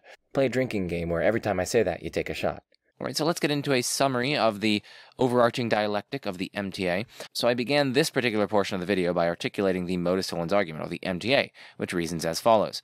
If our universe began to exist uncaused, then other things would also begin to exist uncaused. But since other things do not begin to exist uncaused, it follows that the universe didn't begin to exist uncaused. I then explored responses to the MTA. The first response is that the exact same problem that the MTA pinpoints, assuming of course that it is a problem, afflicts any view on which there is an uncaused item, and hence the MTA would equally refute theism. I developed a symmetry argument to make this particularly vivid. The second response challenges Locke's claim that if just the initial state begins to exist uncaused, there would need to be some special property that the actual initial state has that grounds why it and it alone begins uncaused. Instead of appealing to special properties, we need only appeal to metaphysical principles. I then articulated Oppe's two metaphysical principles, as well as two other metaphysical principles, and explained why they offer explanations for why just the initial state begins to exist uncaused. And finally, here are some resources on the MTA for those who want to dig in deeper. Alright, so onwards we march to arguments against the causal principle. So in this portion of the video, I'll be covering the following arguments against the causal principle. From intuition, from free will, from conceivability, from quantum mechanics, from non-causal explanations, and Adolf Grünbaum's argument. Again, I can't hope to cover every possible argument against the causal principle, but these are definitely the most prominent ones. So, the first argument, the first one up, is intuition. We got the Uno reverse card here. So just as people report having intuitions in favor of the causal principle, a number of people report having intuitions against it. This is different from just not having an intuition in favor of the causal principle. Instead, it involves having an intuition against the causal principle. In particular, a number of people report that it seems obvious to them that it's at least possible for something to begin uncaused. They don't see anything absurd or contradictory or impossible about it, and it seems to them perfectly benign. If intuitions defeasibly justify, and you can see my video on intuition for more on that, then the denial of the causal principle is justified, at least for those sharing the intuitions against the causal principle. So I ask, what are we to make of this line of reasoning against the causal principle? Well, a lot of responses to the argument from intuition in favor of the causal principle that I examined earlier on in this video will equally apply to this argument, and I'm not going to retrace those steps here.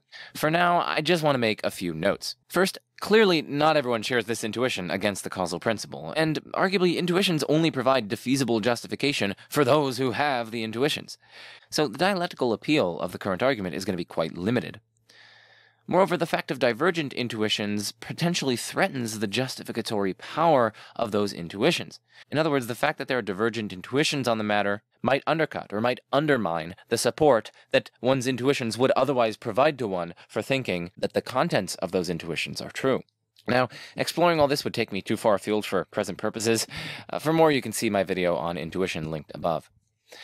Secondly, it's unclear whether such individuals are really intuiting the possibility of uncaused beginnings, as opposed to simply not intuiting the impossibility of uncaused beginnings. Right? There's a distinction there, right? There's a distinction between the possibility of something really striking one as obvious versus it simply not striking one as obvious that something is impossible. Right? So there's a difference between intuiting the possibility of something and simply not intuiting its impossibility. And only the former of these would provide someone with intuition-based justification for the content of their intuition. And again, it's just not clear whether such individuals are really intuiting the possibility of uncaused beginnings as opposed to simply not intuiting the impossibility. Right? They might just not see anything wrong with uncaused beginnings. But that's different from positively seeing that there is nothing wrong with it, that it really could have been the case.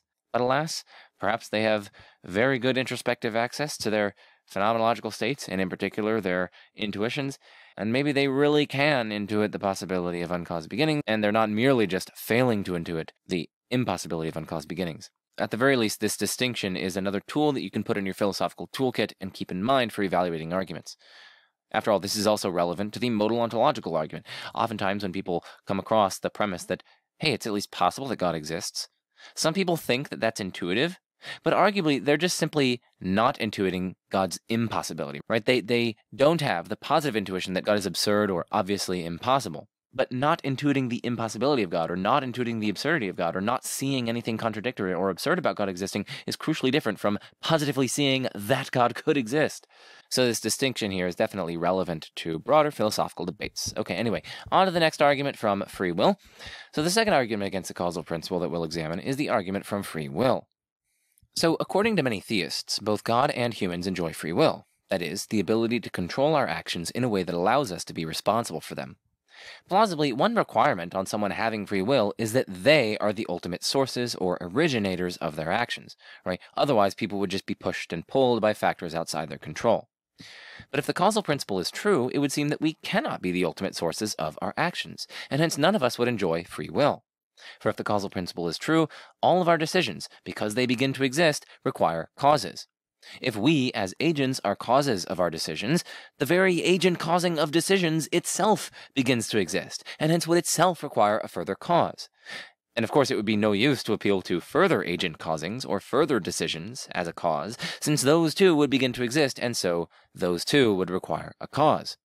Lest we proceed to infinity, it seems unavoidable that our decisions and actions ultimately derive from causes that aren't decisions or agent causings of our own, in which case we are not the ultimate sources or originators of our decisions and actions, and that, as explained above, would seem to rule out free will. Philosopher Michael Almeida, in his book Cosmological Arguments, puts this general line of reasoning quite clearly. There is also reason to believe that premise 1, that is the Kalam's causal principle, is false, from the possibility of libertarian freedom. Many theists endorse a form of source libertarianism, according to which an agent is free only if the agent is the source of, the cause of, her actions. Consider the event of S freely choosing to do A. The cause of A is S, and there is nothing that causes S to cause A. S's causing A is an event that comes into existence uncaused. So, according to source libertarianism, it is perfectly possible that some things come into existence uncaused. But then it's not necessary that everything that begins to exist has a cause. And so, concludes Almeida, premise 1 is false. What's more, if everything that begins to exist has a cause, it would seem that causal determinism is true. In other words, it would seem that all events are necessary or inevitable consequences of prior factors that causally produce them. But that straightforwardly rules out a particular theory of free will that many theists accept, including Craig and most prominent defenders of the Kalam. That theory, of course, is libertarianism, according to which 1, causal determinism is incompatible with free will, 2, we do have free will, and hence 3, causal determinism is false. Libertarianism thus implies that causal determinism is false, but if the causal principle implies causal determinism, then defenders of the Kalam will have to give up libertarianism. Thus, there are at least 2 distinct challenges to the causal principle from free will. First, the causal principle seems incompatible with free will, because it seems to imply that we are not the ultimate sources or originators of our actions. Second, the causal principle seems incompatible with specifically libertarian free will, because it seems to imply causal determinism. Having articulated these 2 challenges, let's consider 5 responses thereto. So the first response is about indeterministic causation. So in response to the second challenge to libertarianism, note that the causal principle doesn't actually entail causal determinism. For the principle doesn't say that whatever begins to exist has a deterministic cause, that is, a cause that necessitates or renders inevitable its effect. The Kalam's causal principle is perfectly compatible with things having indeterministic causes, that is, causes that don't necessitate or render inevitable their effects. With indeterministic causation, the exact same initial causal conditions could have given rise to a different effect, or perhaps no effect at all. This, in turn, allows for alternative possibilities in action that libertarians see as crucial for free will. Overall, then, the causal principle doesn't imply causal determinism, and so it doesn't threaten libertarian free will, at least on this front. Okay, so that second challenge up there was bogus. Hopefully someone didn't write an angry comment as I was articulating it and at least purporting to defend it. I don't defend this. I think this is a terrible argument here. The causal principle doesn't apply causal determinism. But the first argument is actually a lot trickier to respond to, so let's get to some responses to that. So the second general response to these challenges is to restrict the causal principle. So yeah, another response to both challenges is to restrict the causal principle to objects, and to argue that this avoids any tensions with free will and libertarianism. So instead of quantifying over everything that begins to exist, the principle would quantify only over objects that begin to exist. This would allow, in principle, actions, decisions, agent causings, events, and the like to fall outside the scope of the principle, and so the principle would pose no threat to free will or libertarianism. Right? If you restrict the principle to objects, then it's not going to be implying that any event whatsoever, like actions, decisions, agent causings, and so on, require causes. And so you will completely remove, so the thought goes, the above-mentioned threats to free will. There are, however, several problems with this response.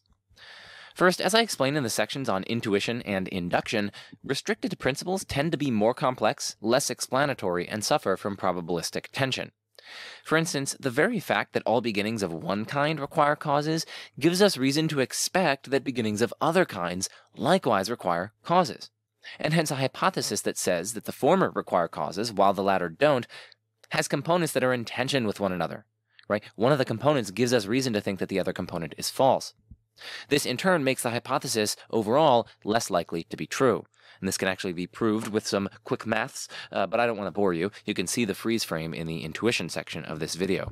Second, almost all arguments leveled in favor of premise 1, in favor of the Kalam's causal principle, would equally apply to events and actions, not just objects. So for instance, Craig says that if things could come into existence uncaused, then it becomes inexplicable why things like bicycles and Beethoven and root beer don't come into existence uncaused.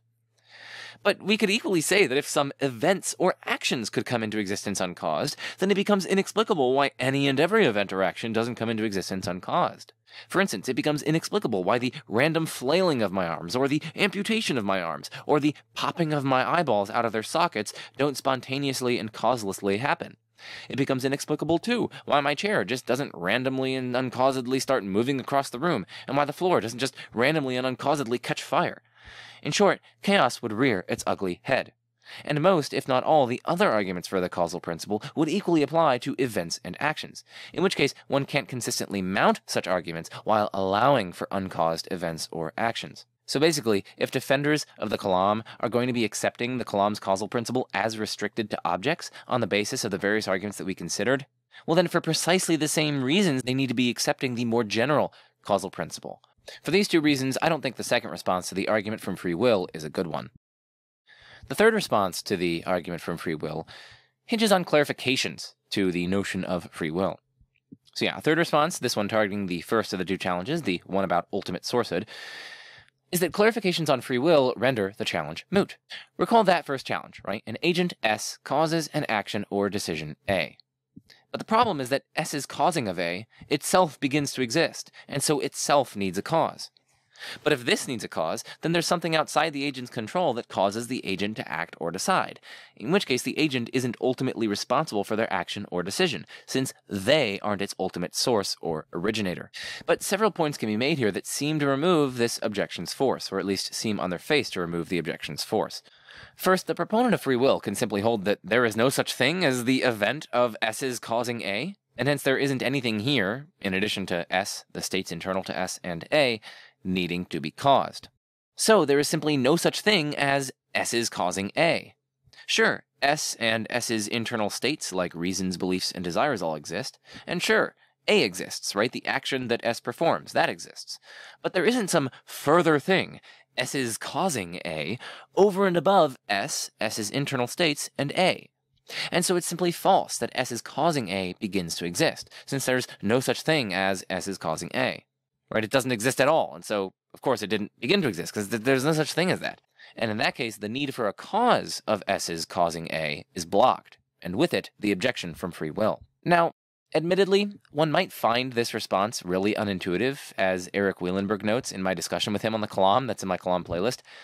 That is, one might just find it deeply intuitively plausible that agent causings are events or happenings, right? After all, if they aren't events, what are? Like, what's the relevant difference between them and other events that could account for why they, that is, agent causings, aren't events, while the other actual events are events? Like, what could account for that? The general thought is that if anything is an event, agent causings are events.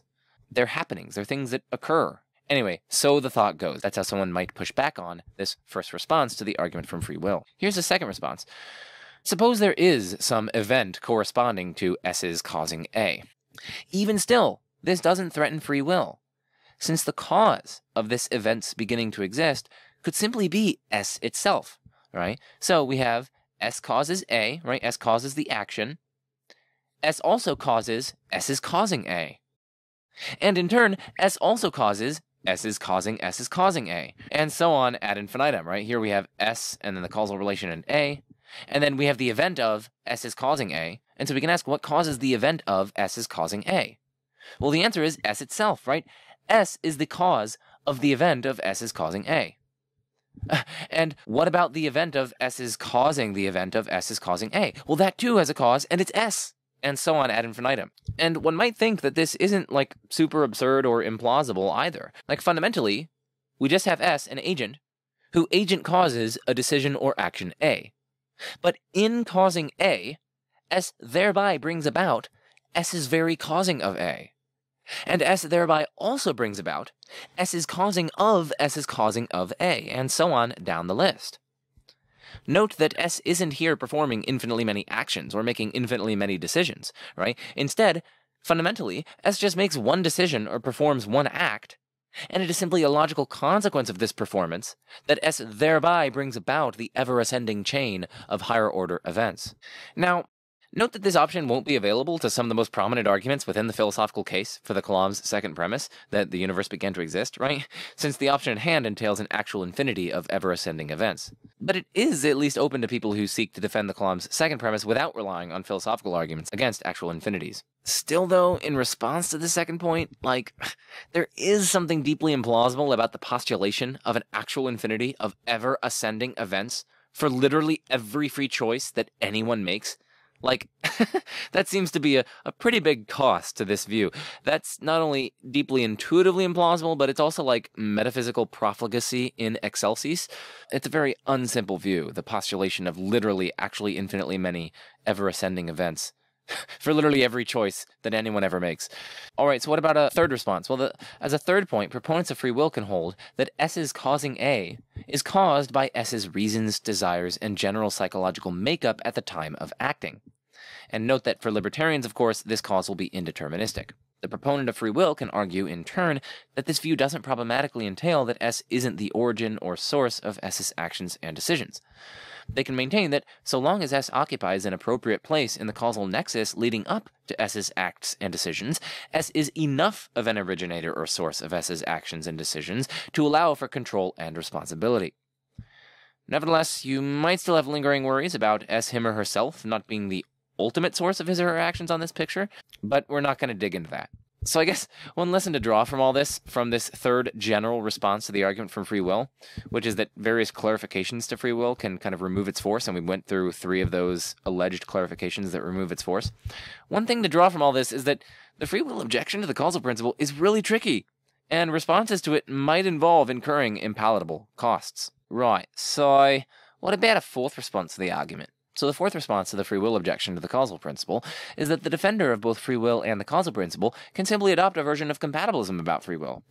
According to this version, or better family of versions of compatibilism, 1, we have free will, 2, causal determinism is compatible with our having free will, and 3, free will doesn't require us to be the ultimate originators or sources of our actions in a way that requires the causal buck to stop with us. Instead, we can be deterministically caused to act and decide by factors beyond our control, and yet still exert control over and incur responsibility for our actions and decisions. And note that this isn't some ludicrous fringe view. In fact, most philosophers are compatibilists, as revealed by the 2020 Phil Paper survey. Right, a lot of them think that, so long as you're, say, appropriately reasons responsive in acting, so long as your faculties are in good working order, perhaps so long as your first-order desires for action and your second-order desires about how your first-order desires lead to action, perhaps there's an appropriate correspondence or mesh or harmony between them. If some or all of these conditions are met, they're going to say you're totally responsible for what you've done, even if you live in a causally deterministic world. And in that case, you could totally happily have free will, and also causal determinism, and everything that begins to exist as a cause, including every event, so including every decision, every action, even every agent causing of every decision and action, you could still have all that requiring a cause, and so still preserve the causal principle. And you can have a happy marriage. Alas, though, the marriage may not be as happy as it seems. So there are some lingering worries, in other words.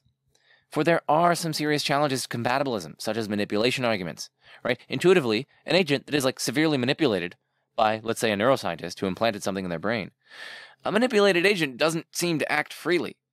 And yet, it turns out to be pretty hard to pinpoint a relevant difference between a manipulated agent and an agent in a causally deterministic world. Moreover, compatibilism may introduce special difficulties for the theist in particular. For example, if compatibilism is true, well then we could all have been free and responsible despite being determined to always do the good. And so the problem of evil might become considerably harder to solve.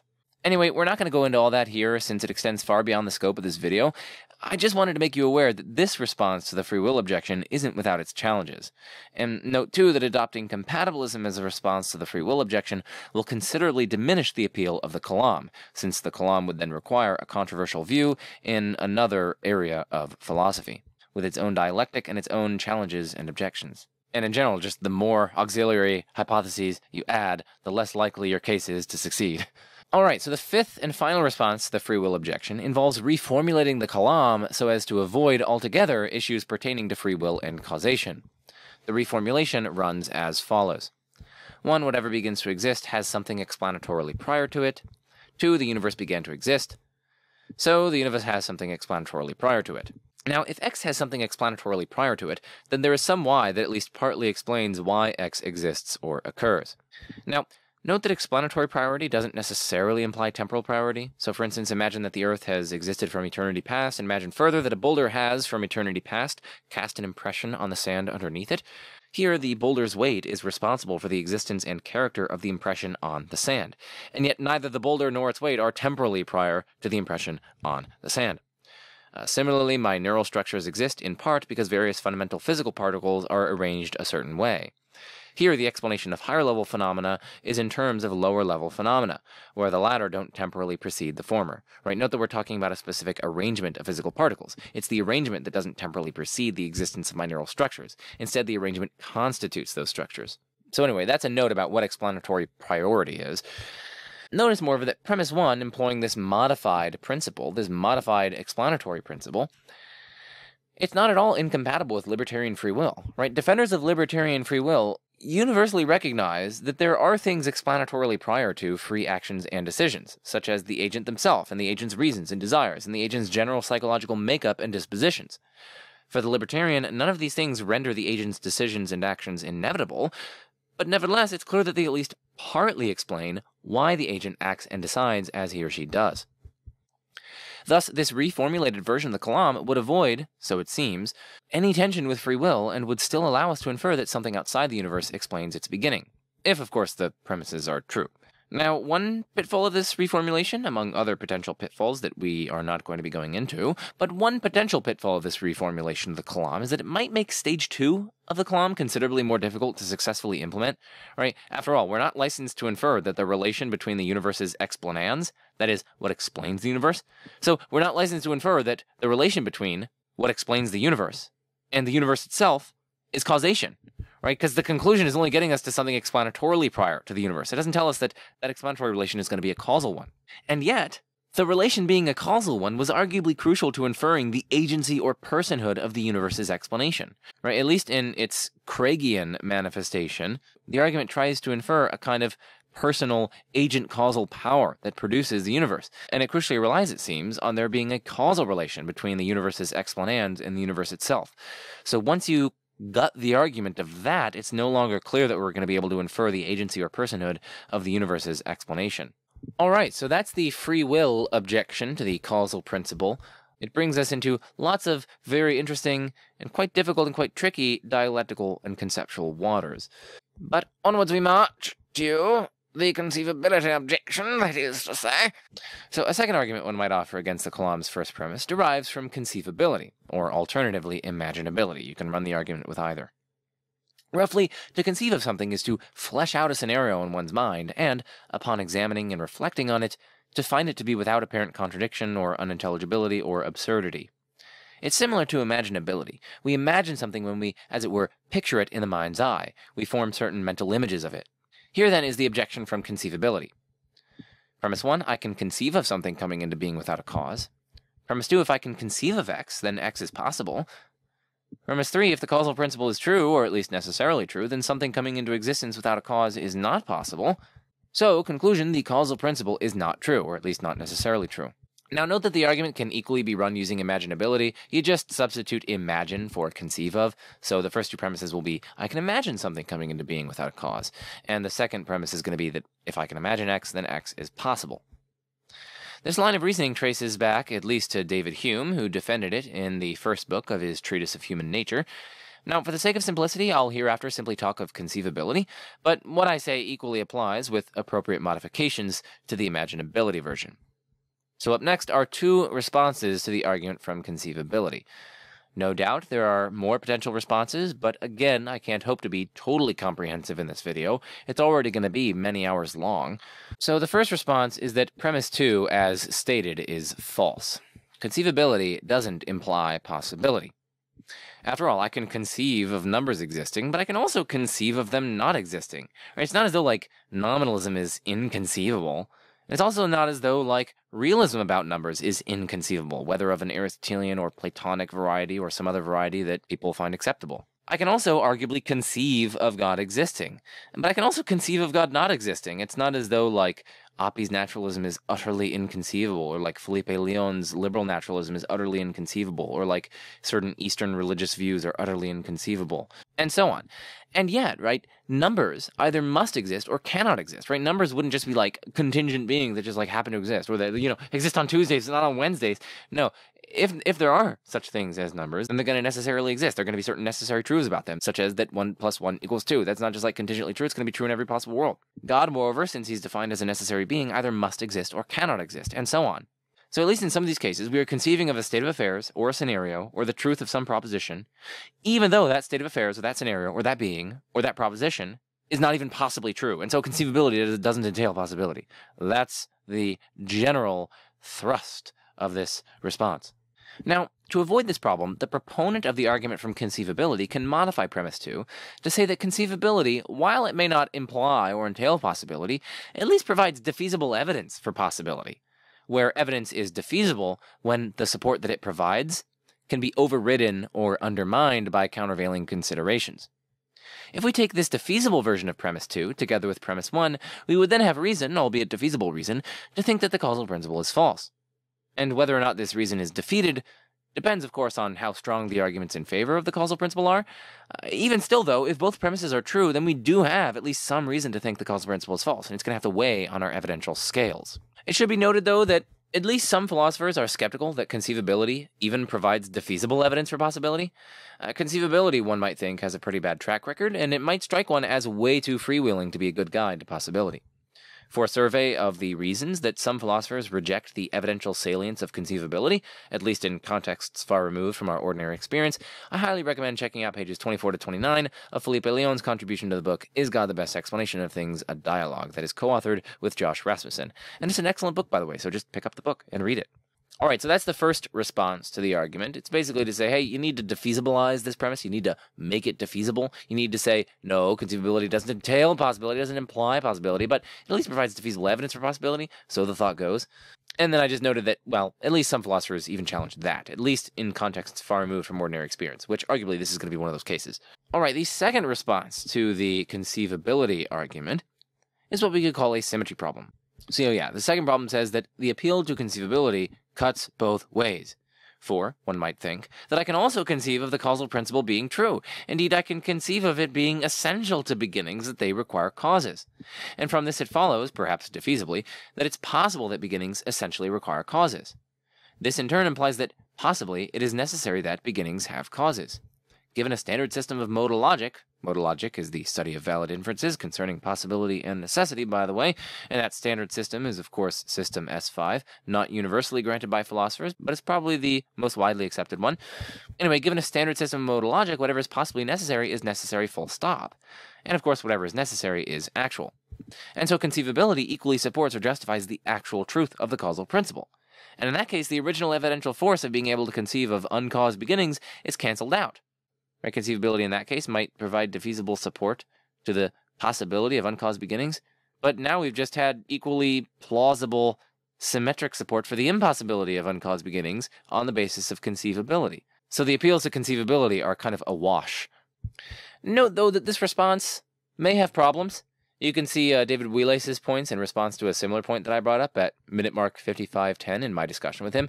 For example, one could restrict the conceivability to possibility principle to non-modal claims, and this would avoid the above symmetry criticism, since the relevant claim about the essence of beginnings is modal in character. Or one might challenge whether this essence claim is conceivable in the first place. Are you really able to, phenomenologically distinguish conceiving of all beginnings having causes from all beginnings essentially having causes? It's what's the difference in your phenomenology there? What's the difference in your experiences there? In what's going on in your mind? Actually, as it happens, some people have also challenged whether an uncaused beginning is even conceivable. For example, it's one thing to conceive of a beginning without also conceiving of something that caused it, but it's another thing entirely to conceive of a beginning that doesn't have a cause. Moreover, one might be skeptical about our ability to rule out in our conceived of situation that there are causes of the beginning of which we aren't aware. Of course, one could simply stipulate that there are no such causes, but the conceivability to possibility link may not hold for mere stipulates about conceived of situations. And, furthermore, one could also simply stipulate that, in a conceived of scenario, beginnings essentially require causes, and symmetry may then re-arise. So there are lots of thorny, tricky philosophical issues here. Philosophy's tough, right? As I hope is becoming clear, adequately assessing the Kalam's causal principle is extremely difficult and requires significant philosophical work. Too often, I think, proponents of the argument paper over this complexity and paint the principle as self-evident and undeniable, but as you can see, things are much more gray than black and white here. Also, bear in mind that my goal throughout this video is really to equip you with the tools to think critically about the Kalam's causal principle for yourself. I'm not mounting a single-sided polemic for or against the principle. Rather, I'm trying to philosophically explore its merits and demerits, and help you navigate the tricky issues that it raises. So a third reason one might offer against the causal principle is that it's simply refuted by quantum mechanics. According to this line of thinking, on the subatomic level, so-called virtual particles come into existence uncaused. Similarly, certain cosmogonic models are interpreted as showing that the universe could have come into existence uncaused from a quantum vacuum. Likewise, it's said that the radioactive decay of atomic nuclei occurs without a cause. It just happens, spontaneously, without anything making it happen or bringing it about. More conservatively, the objection at hand can be run as an undercutting defeater. Unlike rebutting defeaters, which show that a claim is actually or probably false, undercutting defeaters simply show that a claim is inadequately justified. They remove one's grounds for accepting the claim. If we run the objection at hand as an undercutting defeater, then it would essentially run as follows. The interpretations of quantum phenomena, in which some such phenomena are uncaused, are live, empirically open options, and the proponent of the causal principle would need to give us some reason to think that such interpretations are false if they want us to accept the causal principle. Without giving such reasons, the principle is simply inadequately motivated, since it assumes, without adequate justification, the falsity of such interpretations. Now, several things might be said in response to this objection to the causal principle. First, one might respond by noting, quite rightly, that it's quite disputed in physics whether virtual particles actually exist. This response, however, won't target the undercutting defeater version of the objection, since the undercutting defeater version emphasizes that the onus is on the proponent of the causal principle to positively rule out the interpretations on which some quantum phenomena are uncaused. It won't do merely to suggest that such interpretations are controversial. We need to be given some reason to think that they're false. We need to be given some positive reason to think that they're false. Second, one might respond that these allegedly uncaused quantum events simply don't have deterministic causes. But it's an entirely separate question whether they have indeterministic causes. And, indeed, we may have good reason to think that they do. As Craig notes, virtual particles, if they exist, and other quantum particles, arise as spontaneous fluctuations of the energy contained in the subatomic vacuum, which constitutes an indeterministic cause of their origination. And the same point can be made about theories of the origin of the universe out of a primordial vacuum, which is not nothing but instead a sea of fluctuating energy endowed with a rich structure and subject to physical laws. Rob Koons likewise notes that the Copenhagen interpretation of quantum mechanics, the one which allegedly delivers uncaused events, doesn't after all entail that quantum phenomena are uncaused. According to the Copenhagen version of quantum mechanics, Koons writes, every transition of a system has causal antecedents. The preceding quantum wave state in the case of Schrödinger evolution, or the preceding quantum wave state plus the observation in the case of wave packet collapse. Graham-Abbe generally concurs with these observations. As he writes, some say that there are quantum cases in which things pop into existence without any prior cause. However, the quantum cases are of two kinds. On the one hand, there are cases in which real particles come into existence as a result of indeterministic causal processes. In these kinds of cases, it is not true that the particles come into existence without any cause. Rather, all that is true is that the particles come into existence as a result of merely probabilistic causes. On the other hand, there are cases in which it is said that virtual particles come into existence without any cause whatsoever. Here there may be some division of opinion. Those who think that virtual particles are real assimilate this case to the first. Virtual particles have probabilistic causes of their coming into existence, and so do not pop into existence, as it were, without any cause. But others deny that virtual particles are real. On this view, virtual particles are mere mathematical artifacts that facilitate calculation of the properties of real particles.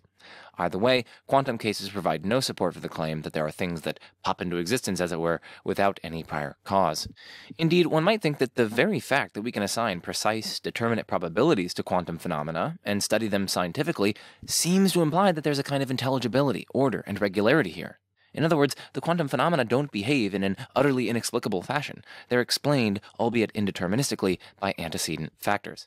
Though, of course, keep in mind that one might argue that they're explained simply by laws and not by causes, but set that aside. The same is true of radioactive decay. As American astronomer W.R. Stoger notes, we have good reason for thinking that radioactive decay and the statistics it exhibits have underlying proportionate causal explanations, since they exhibit regularities strongly indicative of more fundamental ordered causes. And as physicist Peter Busse? We're going to go with Busse. As Peter Busse points out, beta decay is due to the so-called weak nuclear force, in whose absence the decay would not occur. So the cause of the new nuclear state is the weak force acting on the previous nuclear state. A third response one might level to the objection from quantum mechanics to the Kalam's causal principle is that even if the Copenhagen interpretation implies that some quantum events are uncaused, there are other interpretations of quantum mechanics that are causally deterministic and that are entirely consistent with the empirical evidence. As Craig and Sinclair write, a great many physicists today are quite dissatisfied with the traditional Copenhagen interpretation of quantum physics, and are exploring deterministic theories like that of David Bohm and I add Hugh Everett.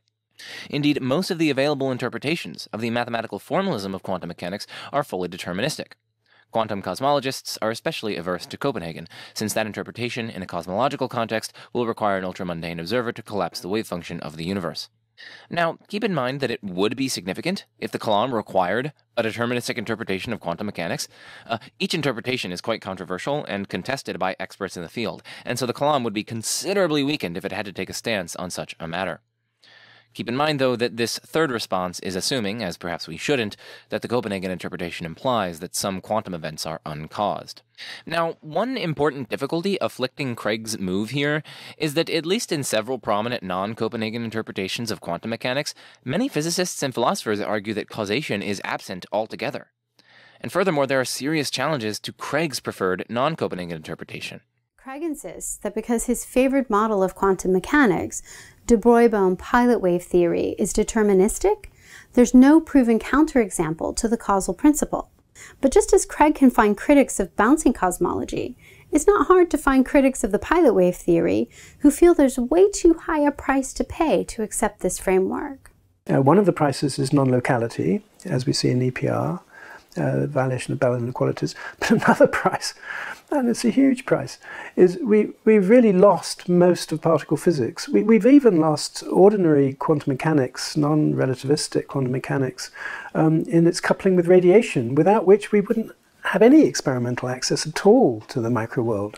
So there's a big problem going to pilot wave theory. The motivation seems wrong. What it delivers isn't enough. It gives you something you don't want, namely the non-locality. To my understanding, it is not really a well-developed theory. There's a kind of asymmetry in the dialectic here. So on the one hand, Craig says that he can appeal to de Broglie theory as an example of a deterministic theory without committing to the truth of de Broglie theory, while at the same time demanding of his interlocutors that they show him what the correct theory of an infinite past would be. But his interlocutors don't need to do that. All his interlocutors need to do is to show that it's at least a live possibility. It's at least possible for all we know that the past is infinite. It seems then that whatever interpretation of quantum mechanics you pick, there's going to be some violation of our basic intuitions, whether it's a loss of determinism, locality, or uniqueness. But there's a more fundamental problem that is not related to how we interpret quantum mechanics. We can distinguish between gnomic determinism and causal determinism. Gnomic determinism is the view that everything is determined by physical law. Causal determinism is the view that all events are determined by prior causes. It could be false that all events are determined by prior causes, even though it's true that all events are determined by the laws of nature. You don't need an interpretation of quantum mechanics in which you have the spontaneous and random collapse of the wave function in order to say that causation is not a part of quantum mechanics. The absence of causality does not rely on which interpretation of quantum mechanics one uses. First, because even if you adhere and take seriously one of the deterministic interpretation of quantum mechanics, and there are many world is a deterministic interpretation, and Bohmian mechanics is a deterministic interpretation. Is in that case, people who adhere to that don't think in terms of causes; they think in terms of regularity. It's very different. Anyway, the issues here are difficult, and they quickly spiral into extremely technical territory. All in all, I think a degree of epistemic humility on each side of the dialectic is called for here. All right, on to the next argument against the causal principle. So a fourth consideration one might raise against the Kalam's causal principle is that beginnings of existence only require explanations, not necessarily causes. Note that not all explanations are causal explanations. One example is me unwittingly losing a bet that I could pick 8 people at random, none of whom were born on the same day of the week. My losing the bet is non-causally explained by the mathematical fact that you can't match up 8 birthdays with 7 days without at least 2 birthdays falling on the same day.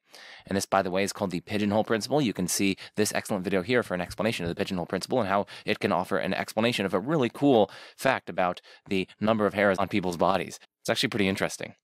Still, other non-causal explanations involve functional realization, grounding, metaphysical necessity. So, for example, part of the explanation for why my computer is running a word processing program is that it has hardware that functionally realizes it. That is, performs the relevant rules and instructions specified by the program.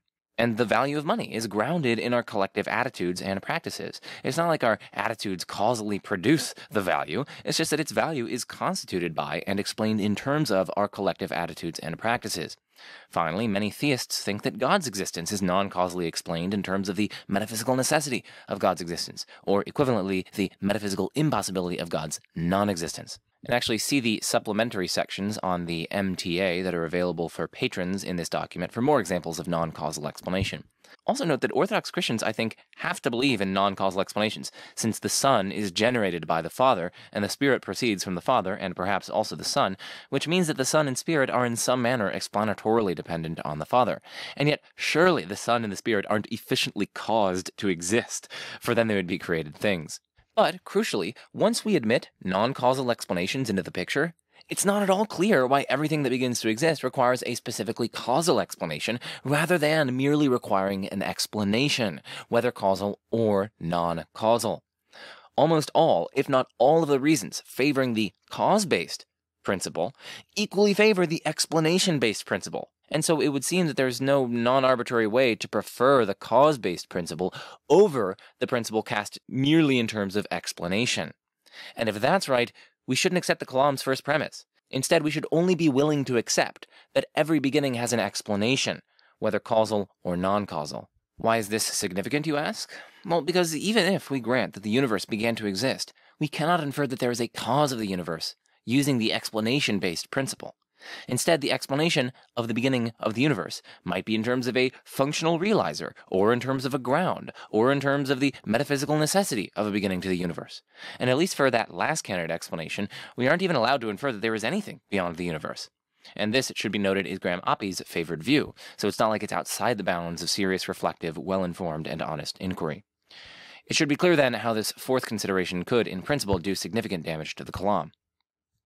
And moreover, even in the cases of a functional realizer, or a ground, or any other sort of non-causal explanation of the beginning of the universe, if the relation there isn't causal, then, as I explained earlier on in this video, that may very well significantly hamper stage 2 of the Kalam, and in particular, its attempt to infer the personhood, or free will, of the cause of the universe. So this point will also arguably seriously hamper stage 2 of the Kalam.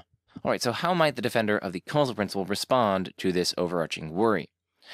Well, I think there are 2 ways they could go. First, they could try to give some reason why a specifically causal explanation is needed for beginnings.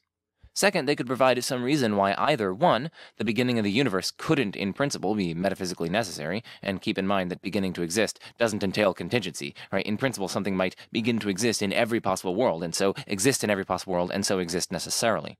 Or 2, that even if the beginning of the universe could be metaphysically necessary, its necessity wouldn't explain, or at least wouldn't adequately explain, its beginning. Or 3, that even if its metaphysical necessity would adequately explain its beginning, there are superior explanations available that cite the existence of something beyond the universe. And keep in mind that these points would only address this point about metaphysical necessity. They wouldn't actually address the point about functional realization, or grounding, or some other non-causal explanatory relation. And as I argued, these kinds of non-causal explanations may indeed seriously hamper Stage 2 of the Kalam. So furthermore, if the defender of the Kalam wants to mount a Stage 2 case, they either need to explain why those non-causal explanations don't, after all, do any damage to Stage 2 of the Kalam, or, if they're not going to go down that route, they're going to need to give us some reason why either 1, the beginning of the universe couldn't, in principle, be explained in those manners, and instead would have to be explained causally, or else 2, that even if the beginning of the universe could be explained in those manners, there are superior explanations available that cite the existence of a cause of the universe specifically, so the relation is specifically causal.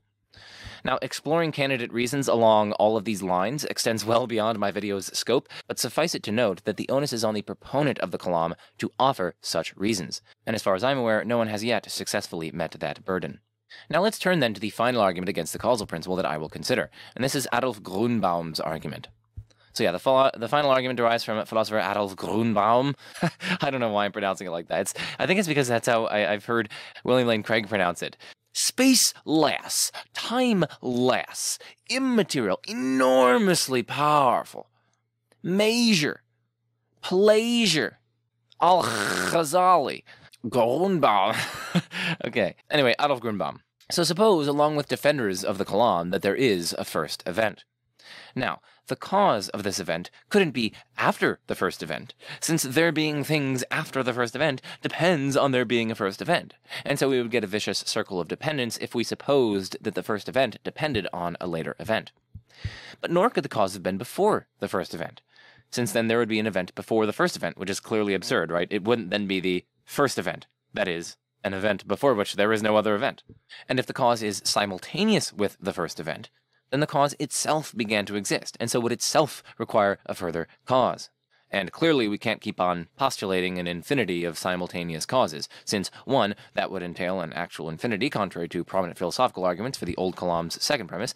2, it would also entail an infinite regress of causes, contrary to the new Kalam's insistence on causal finitism. And 3, the whole infinitude of simultaneous causes would itself begin to exist, and so itself require a cause, per the Kalam's causal principle. Thus, given the causal principle, ultimately one cannot avoid a non-simultaneous cause of the first event. But if the cause isn't simultaneous with the first event, then it's surely either before or after it. And we've already seen why it can be neither before nor after it. Hence, the first event cannot have a cause. So, if there's a first event, as defenders of the Kalam themselves grant, the causal principle is false. Alright, so that's the argument. Now let's look at some responses. So the first response to this argument is that it neglects that the cause might, in principle, be neither before, nor after, nor simultaneous with the first event. It might instead simply be timeless. Of course, one might object to the notion of timeless to temporal causation, but then one would be mounting a different objection than Grünbaum's. Nevertheless, this reply does spawn a bonus argument against the causal principle. 1, there is a first event, granted by proponents of the Kalam. 2, if the causal principle is true, and there is a first event, then that first event has a cause. 3, if that first event has a cause, that cause is timeless, in which case there is timeless to temporal causation, and this is granted by this first response to Grünbaum's argument. 4, but there is no timeless to temporal causation, right? Earlier in this video, I discussed intuitive, inductive, and explanatory reasons for accepting this premise. Of course, it's a controversial premise, and no one is claiming that it's utterly rationally compelling to all rational individuals, but from those 4, it would follow that the causal principle is false. This argument is definitely something to chew on for all y'all. Anyway, back to the responses to Grünbaum's argument. The second response to Grünbaum's argument that I'll consider, which incidentally is also a response to the third premise in the bonus argument just considered. So the response is that the cause of the first event could, in principle, be before the first event, so long as the cause isn't itself an event. The cause could perhaps be a substance or a state. This substance or state could exist in a non-metric or metrically amorphous or metrically undifferentiated time prior to the beginning of metric time and the first event. Of course, one might object to the notion of substance-to-event causation, or to state-to-event causation, or to the notion of non-metric, amorphous, undifferentiated time. In fact, there are several philosophical challenges to these ideas. But first, I don't have the time to get into those. And second, if one wants to mount these challenges, one would essentially be mounting a different objection than Grunbaum's. And so one would be conceding that Grunbaum's argument by itself isn't enough to refute the causal principle. All right, so now let's get into a summary of the arguments against the causal principle. I think we went through 6 such arguments. So according to the reverse argument from intuition, the intuitive falsity of the causal principle justifies its denial. Now, this argument will need to address the responses to the argument from intuition for the causal principle that I covered earlier in the video. It also needs to contend with the fact that lots of people intuit the truth of the causal principle, just as the argument from intuition for the causal principle needs to contend with the fact that many people intuit its falsity. And finally, it's unclear whether those who claim to intuit the possibility of uncaused beginnings actually intuit as much, as opposed to simply not intuiting the impossibility of uncaused beginnings. Next, according to the free will argument, the causal principle is incompatible with free will. The argument consisted of 2 challenges, or maybe 2 sub-arguments. First, the causal principle seems incompatible with free will because it seems to imply that we're not the ultimate sources of our actions. And second, the causal principle seems incompatible with specifically libertarian free will because it seems to imply causal determinism, the thesis that every event is the inevitable consequence of prior causal conditions. I then examined 5 responses to the argument from free will. First, the causal principle just doesn't entail causal determinism. It's perfectly compatible with indeterministic causation, for instance. So that targets the second sub-argument, or the second challenge here. Secondly, the causal principle can be restricted to objects, although I argued that this response was seriously flawed. Third, clarifications on free will, one might think, render the challenge moot.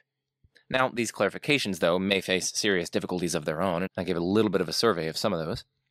Fourth, one could adopt compatibilism in response. This, too, might raise serious difficulties, and it also considerably diminishes the appeal of the Kalam, insofar as it would require a controversial view in another area of philosophy. And fifth, one could modify the principle to avert the challenges, right? The modified principle was just in terms of explanation, rather than causation. And in particular, it said that everything that begins to exist has something which is explanatorily prior to it. And proponents of free will, and also libertarian free will, can perfectly accept that principle. I noted, though, that that principle might seriously hamper stage 2 of the Kalam. The next argument against the causal principle was that uncaused beginnings are eminently conceivable. They're also eminently imaginable, and that this implies that they're possible, contra the causal principle. I then examined 2 responses to this third argument. That should not say second, that should say third. First, conceivability arguably doesn't imply possibility. At best, it only offers defeasible evidence thereof. And even that is controversial in at least some philosophical circles. Still, though, it's worth noting that if we grant this, and if we grant that uncaused beginnings really are conceivable, or really are imaginable, then we're going to at least have some significant reason to think that the causal principle is false. A second response to this argument is that conceivability might cut both ways, right? The necessary truth of the causal principle might itself be conceivable, or it might itself be conceivable or imaginable that beginnings essentially require causes. And so conceivability might equally support the causal principle's possible necessary truth, and hence, given system S5 of modal logic, its necessary truth simpliciter.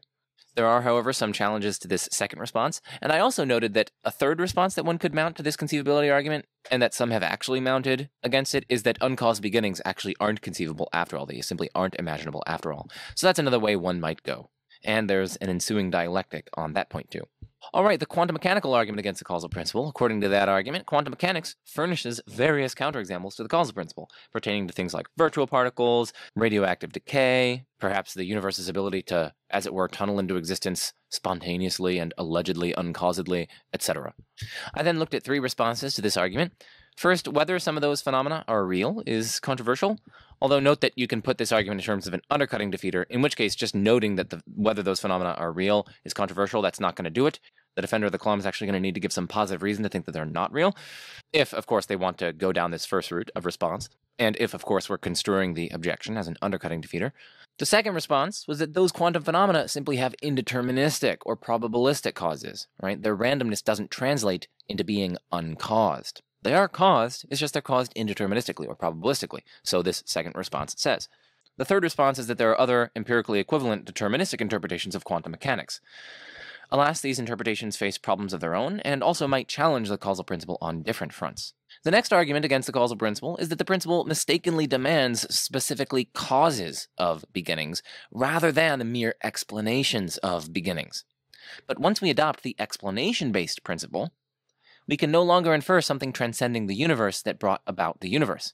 And furthermore, even if we could infer something outside the universe, the relation between that thing and the universe may very well be non-causal. It would still be explanatory in nature, but it may very well be non-causal, and, as explained earlier, that might significantly hamper the second stage of the Kalam. I then briefly mentioned 3 ways that the proponent of the causal principle might respond without pursuing them in depth. Finally, I examined Grunbaum's argument that the causal principle is false because the first event, if there is one, as Kalam proponents will grant, began, and yet it cannot have a cause, since nothing before, after, or simultaneous with it could cause it. The 2 responses to Grunbaum's argument that I considered were as follows. First, the argument neglects timeless to temporal causation, and second, it neglects a view on which an amorphous or non-metric time precedes metric time, and from within which a substance or state causes the first event. I also briefly highlighted another bonus argument against the causal principle, which grants the Kalam's commitment to a first event, but concludes that such a first event has no cause, because otherwise we would land in the absurdity of timeless to temporal causation. If the argument succeeds, it shows that the causal principle is false, and whether it succeeds is a question for you to judge. And finally, I have here a reference document that patrons can click on and see and access a lot of the different resources that I've drawn on in developing, assessing, and evaluating these arguments against the causal principle. Alright, on to the conclusion. So overall, the causal principle is a fascinating topic for philosophical study. There are several arguments in its favor, but also several arguments against it. Whether you should accept it will probably depend on your unique position in the grand epistemic landscape. It's going to depend on a lot of different judgment calls. It's going to depend on your background philosophical positions, perhaps about conceivability, perhaps about quantum mechanics, perhaps about free will, and perhaps about the nature and justification conferring status of intuitions, and so on. Like whether one should accept this causal principle depends on so many different factors that are going to be highly individual specific. I think we should repudiate, then, simple appeals that the principle is like undeniable or self-evident or that one must be irrational in denying it. And we should also repudiate claims that the principle is obviously false, or that the principle cannot be rationally accepted. Whether something is rationally accepted depends, as I've hoped to show throughout this entire document, it depends on a whole concoction of factors. A slew of background philosophical views affect the plausibility and viability and tenability of the causal principle, and this holds more generally. And this is why justification is very often person-specific. It's going to depend on what your intuitions are, what you think intuitions are, and their justification conferring status. It'll depend on whole concoctions of factors that are going to be individual-specific. I also want to note in concluding that if you enjoyed this video, and if you see value in the work that I do, and hey, let's face it, if you got to this point of the video, you probably do see value in the work that I do. Please consider becoming a patron or making a one-time donation. Links to those are in the description. You can think of a one-time donation like a tip, right? You tip waiters, don't you, right? Right, when you go out to eat, a waiter gives you some extra breadsticks and whatnot, and you tip them for that, and the waiter is getting paid for what they're doing. I'm not getting paid for what I'm doing, right? I'm just making this channel and trying to serve people. So this isn't like a job that I'm getting paid for, unlike waiters. And unlike waiters who are just bringing you some extra breadsticks, I'm trying to help you get to the fundamental nature of reality. And unlike a waiter, I had to spend dozens upon dozens upon dozens of hours researching for this video and putting it together so that I can serve you guys. So anyway, if you tip waiters, I think you should tip me too. But of course, I would say that because I'm immensely biased. And also, I'm not just saying that because, oh, I love money or anything like that. I'm going to be a grad student very soon. And living the grad student life is, well, you're kind of scraping by. So anyway, thank you for even considering these sorts of things. And I also want to once more highlight my Kalam playlist. I highly recommend you guys check that out. If you watch this video and you appreciate it, and if you enjoyed it, you're really going to like that Kalam playlist. And the final note here is that if you enjoy this video and if you know someone else who likes the Kalam and they like the Kalam's causal principle, I highly, highly recommend sharing this video with them so that they can open their eyes to the fascinating complexities underlying the Kalam's causal principle. Whether they accept it or deny it, I think they'll find a lot in this video that will serve them in their pursuit of truth. Anyway, what better way to end is there than I'm Joe Schmidt, this is The Majesty of Reason, and peace out.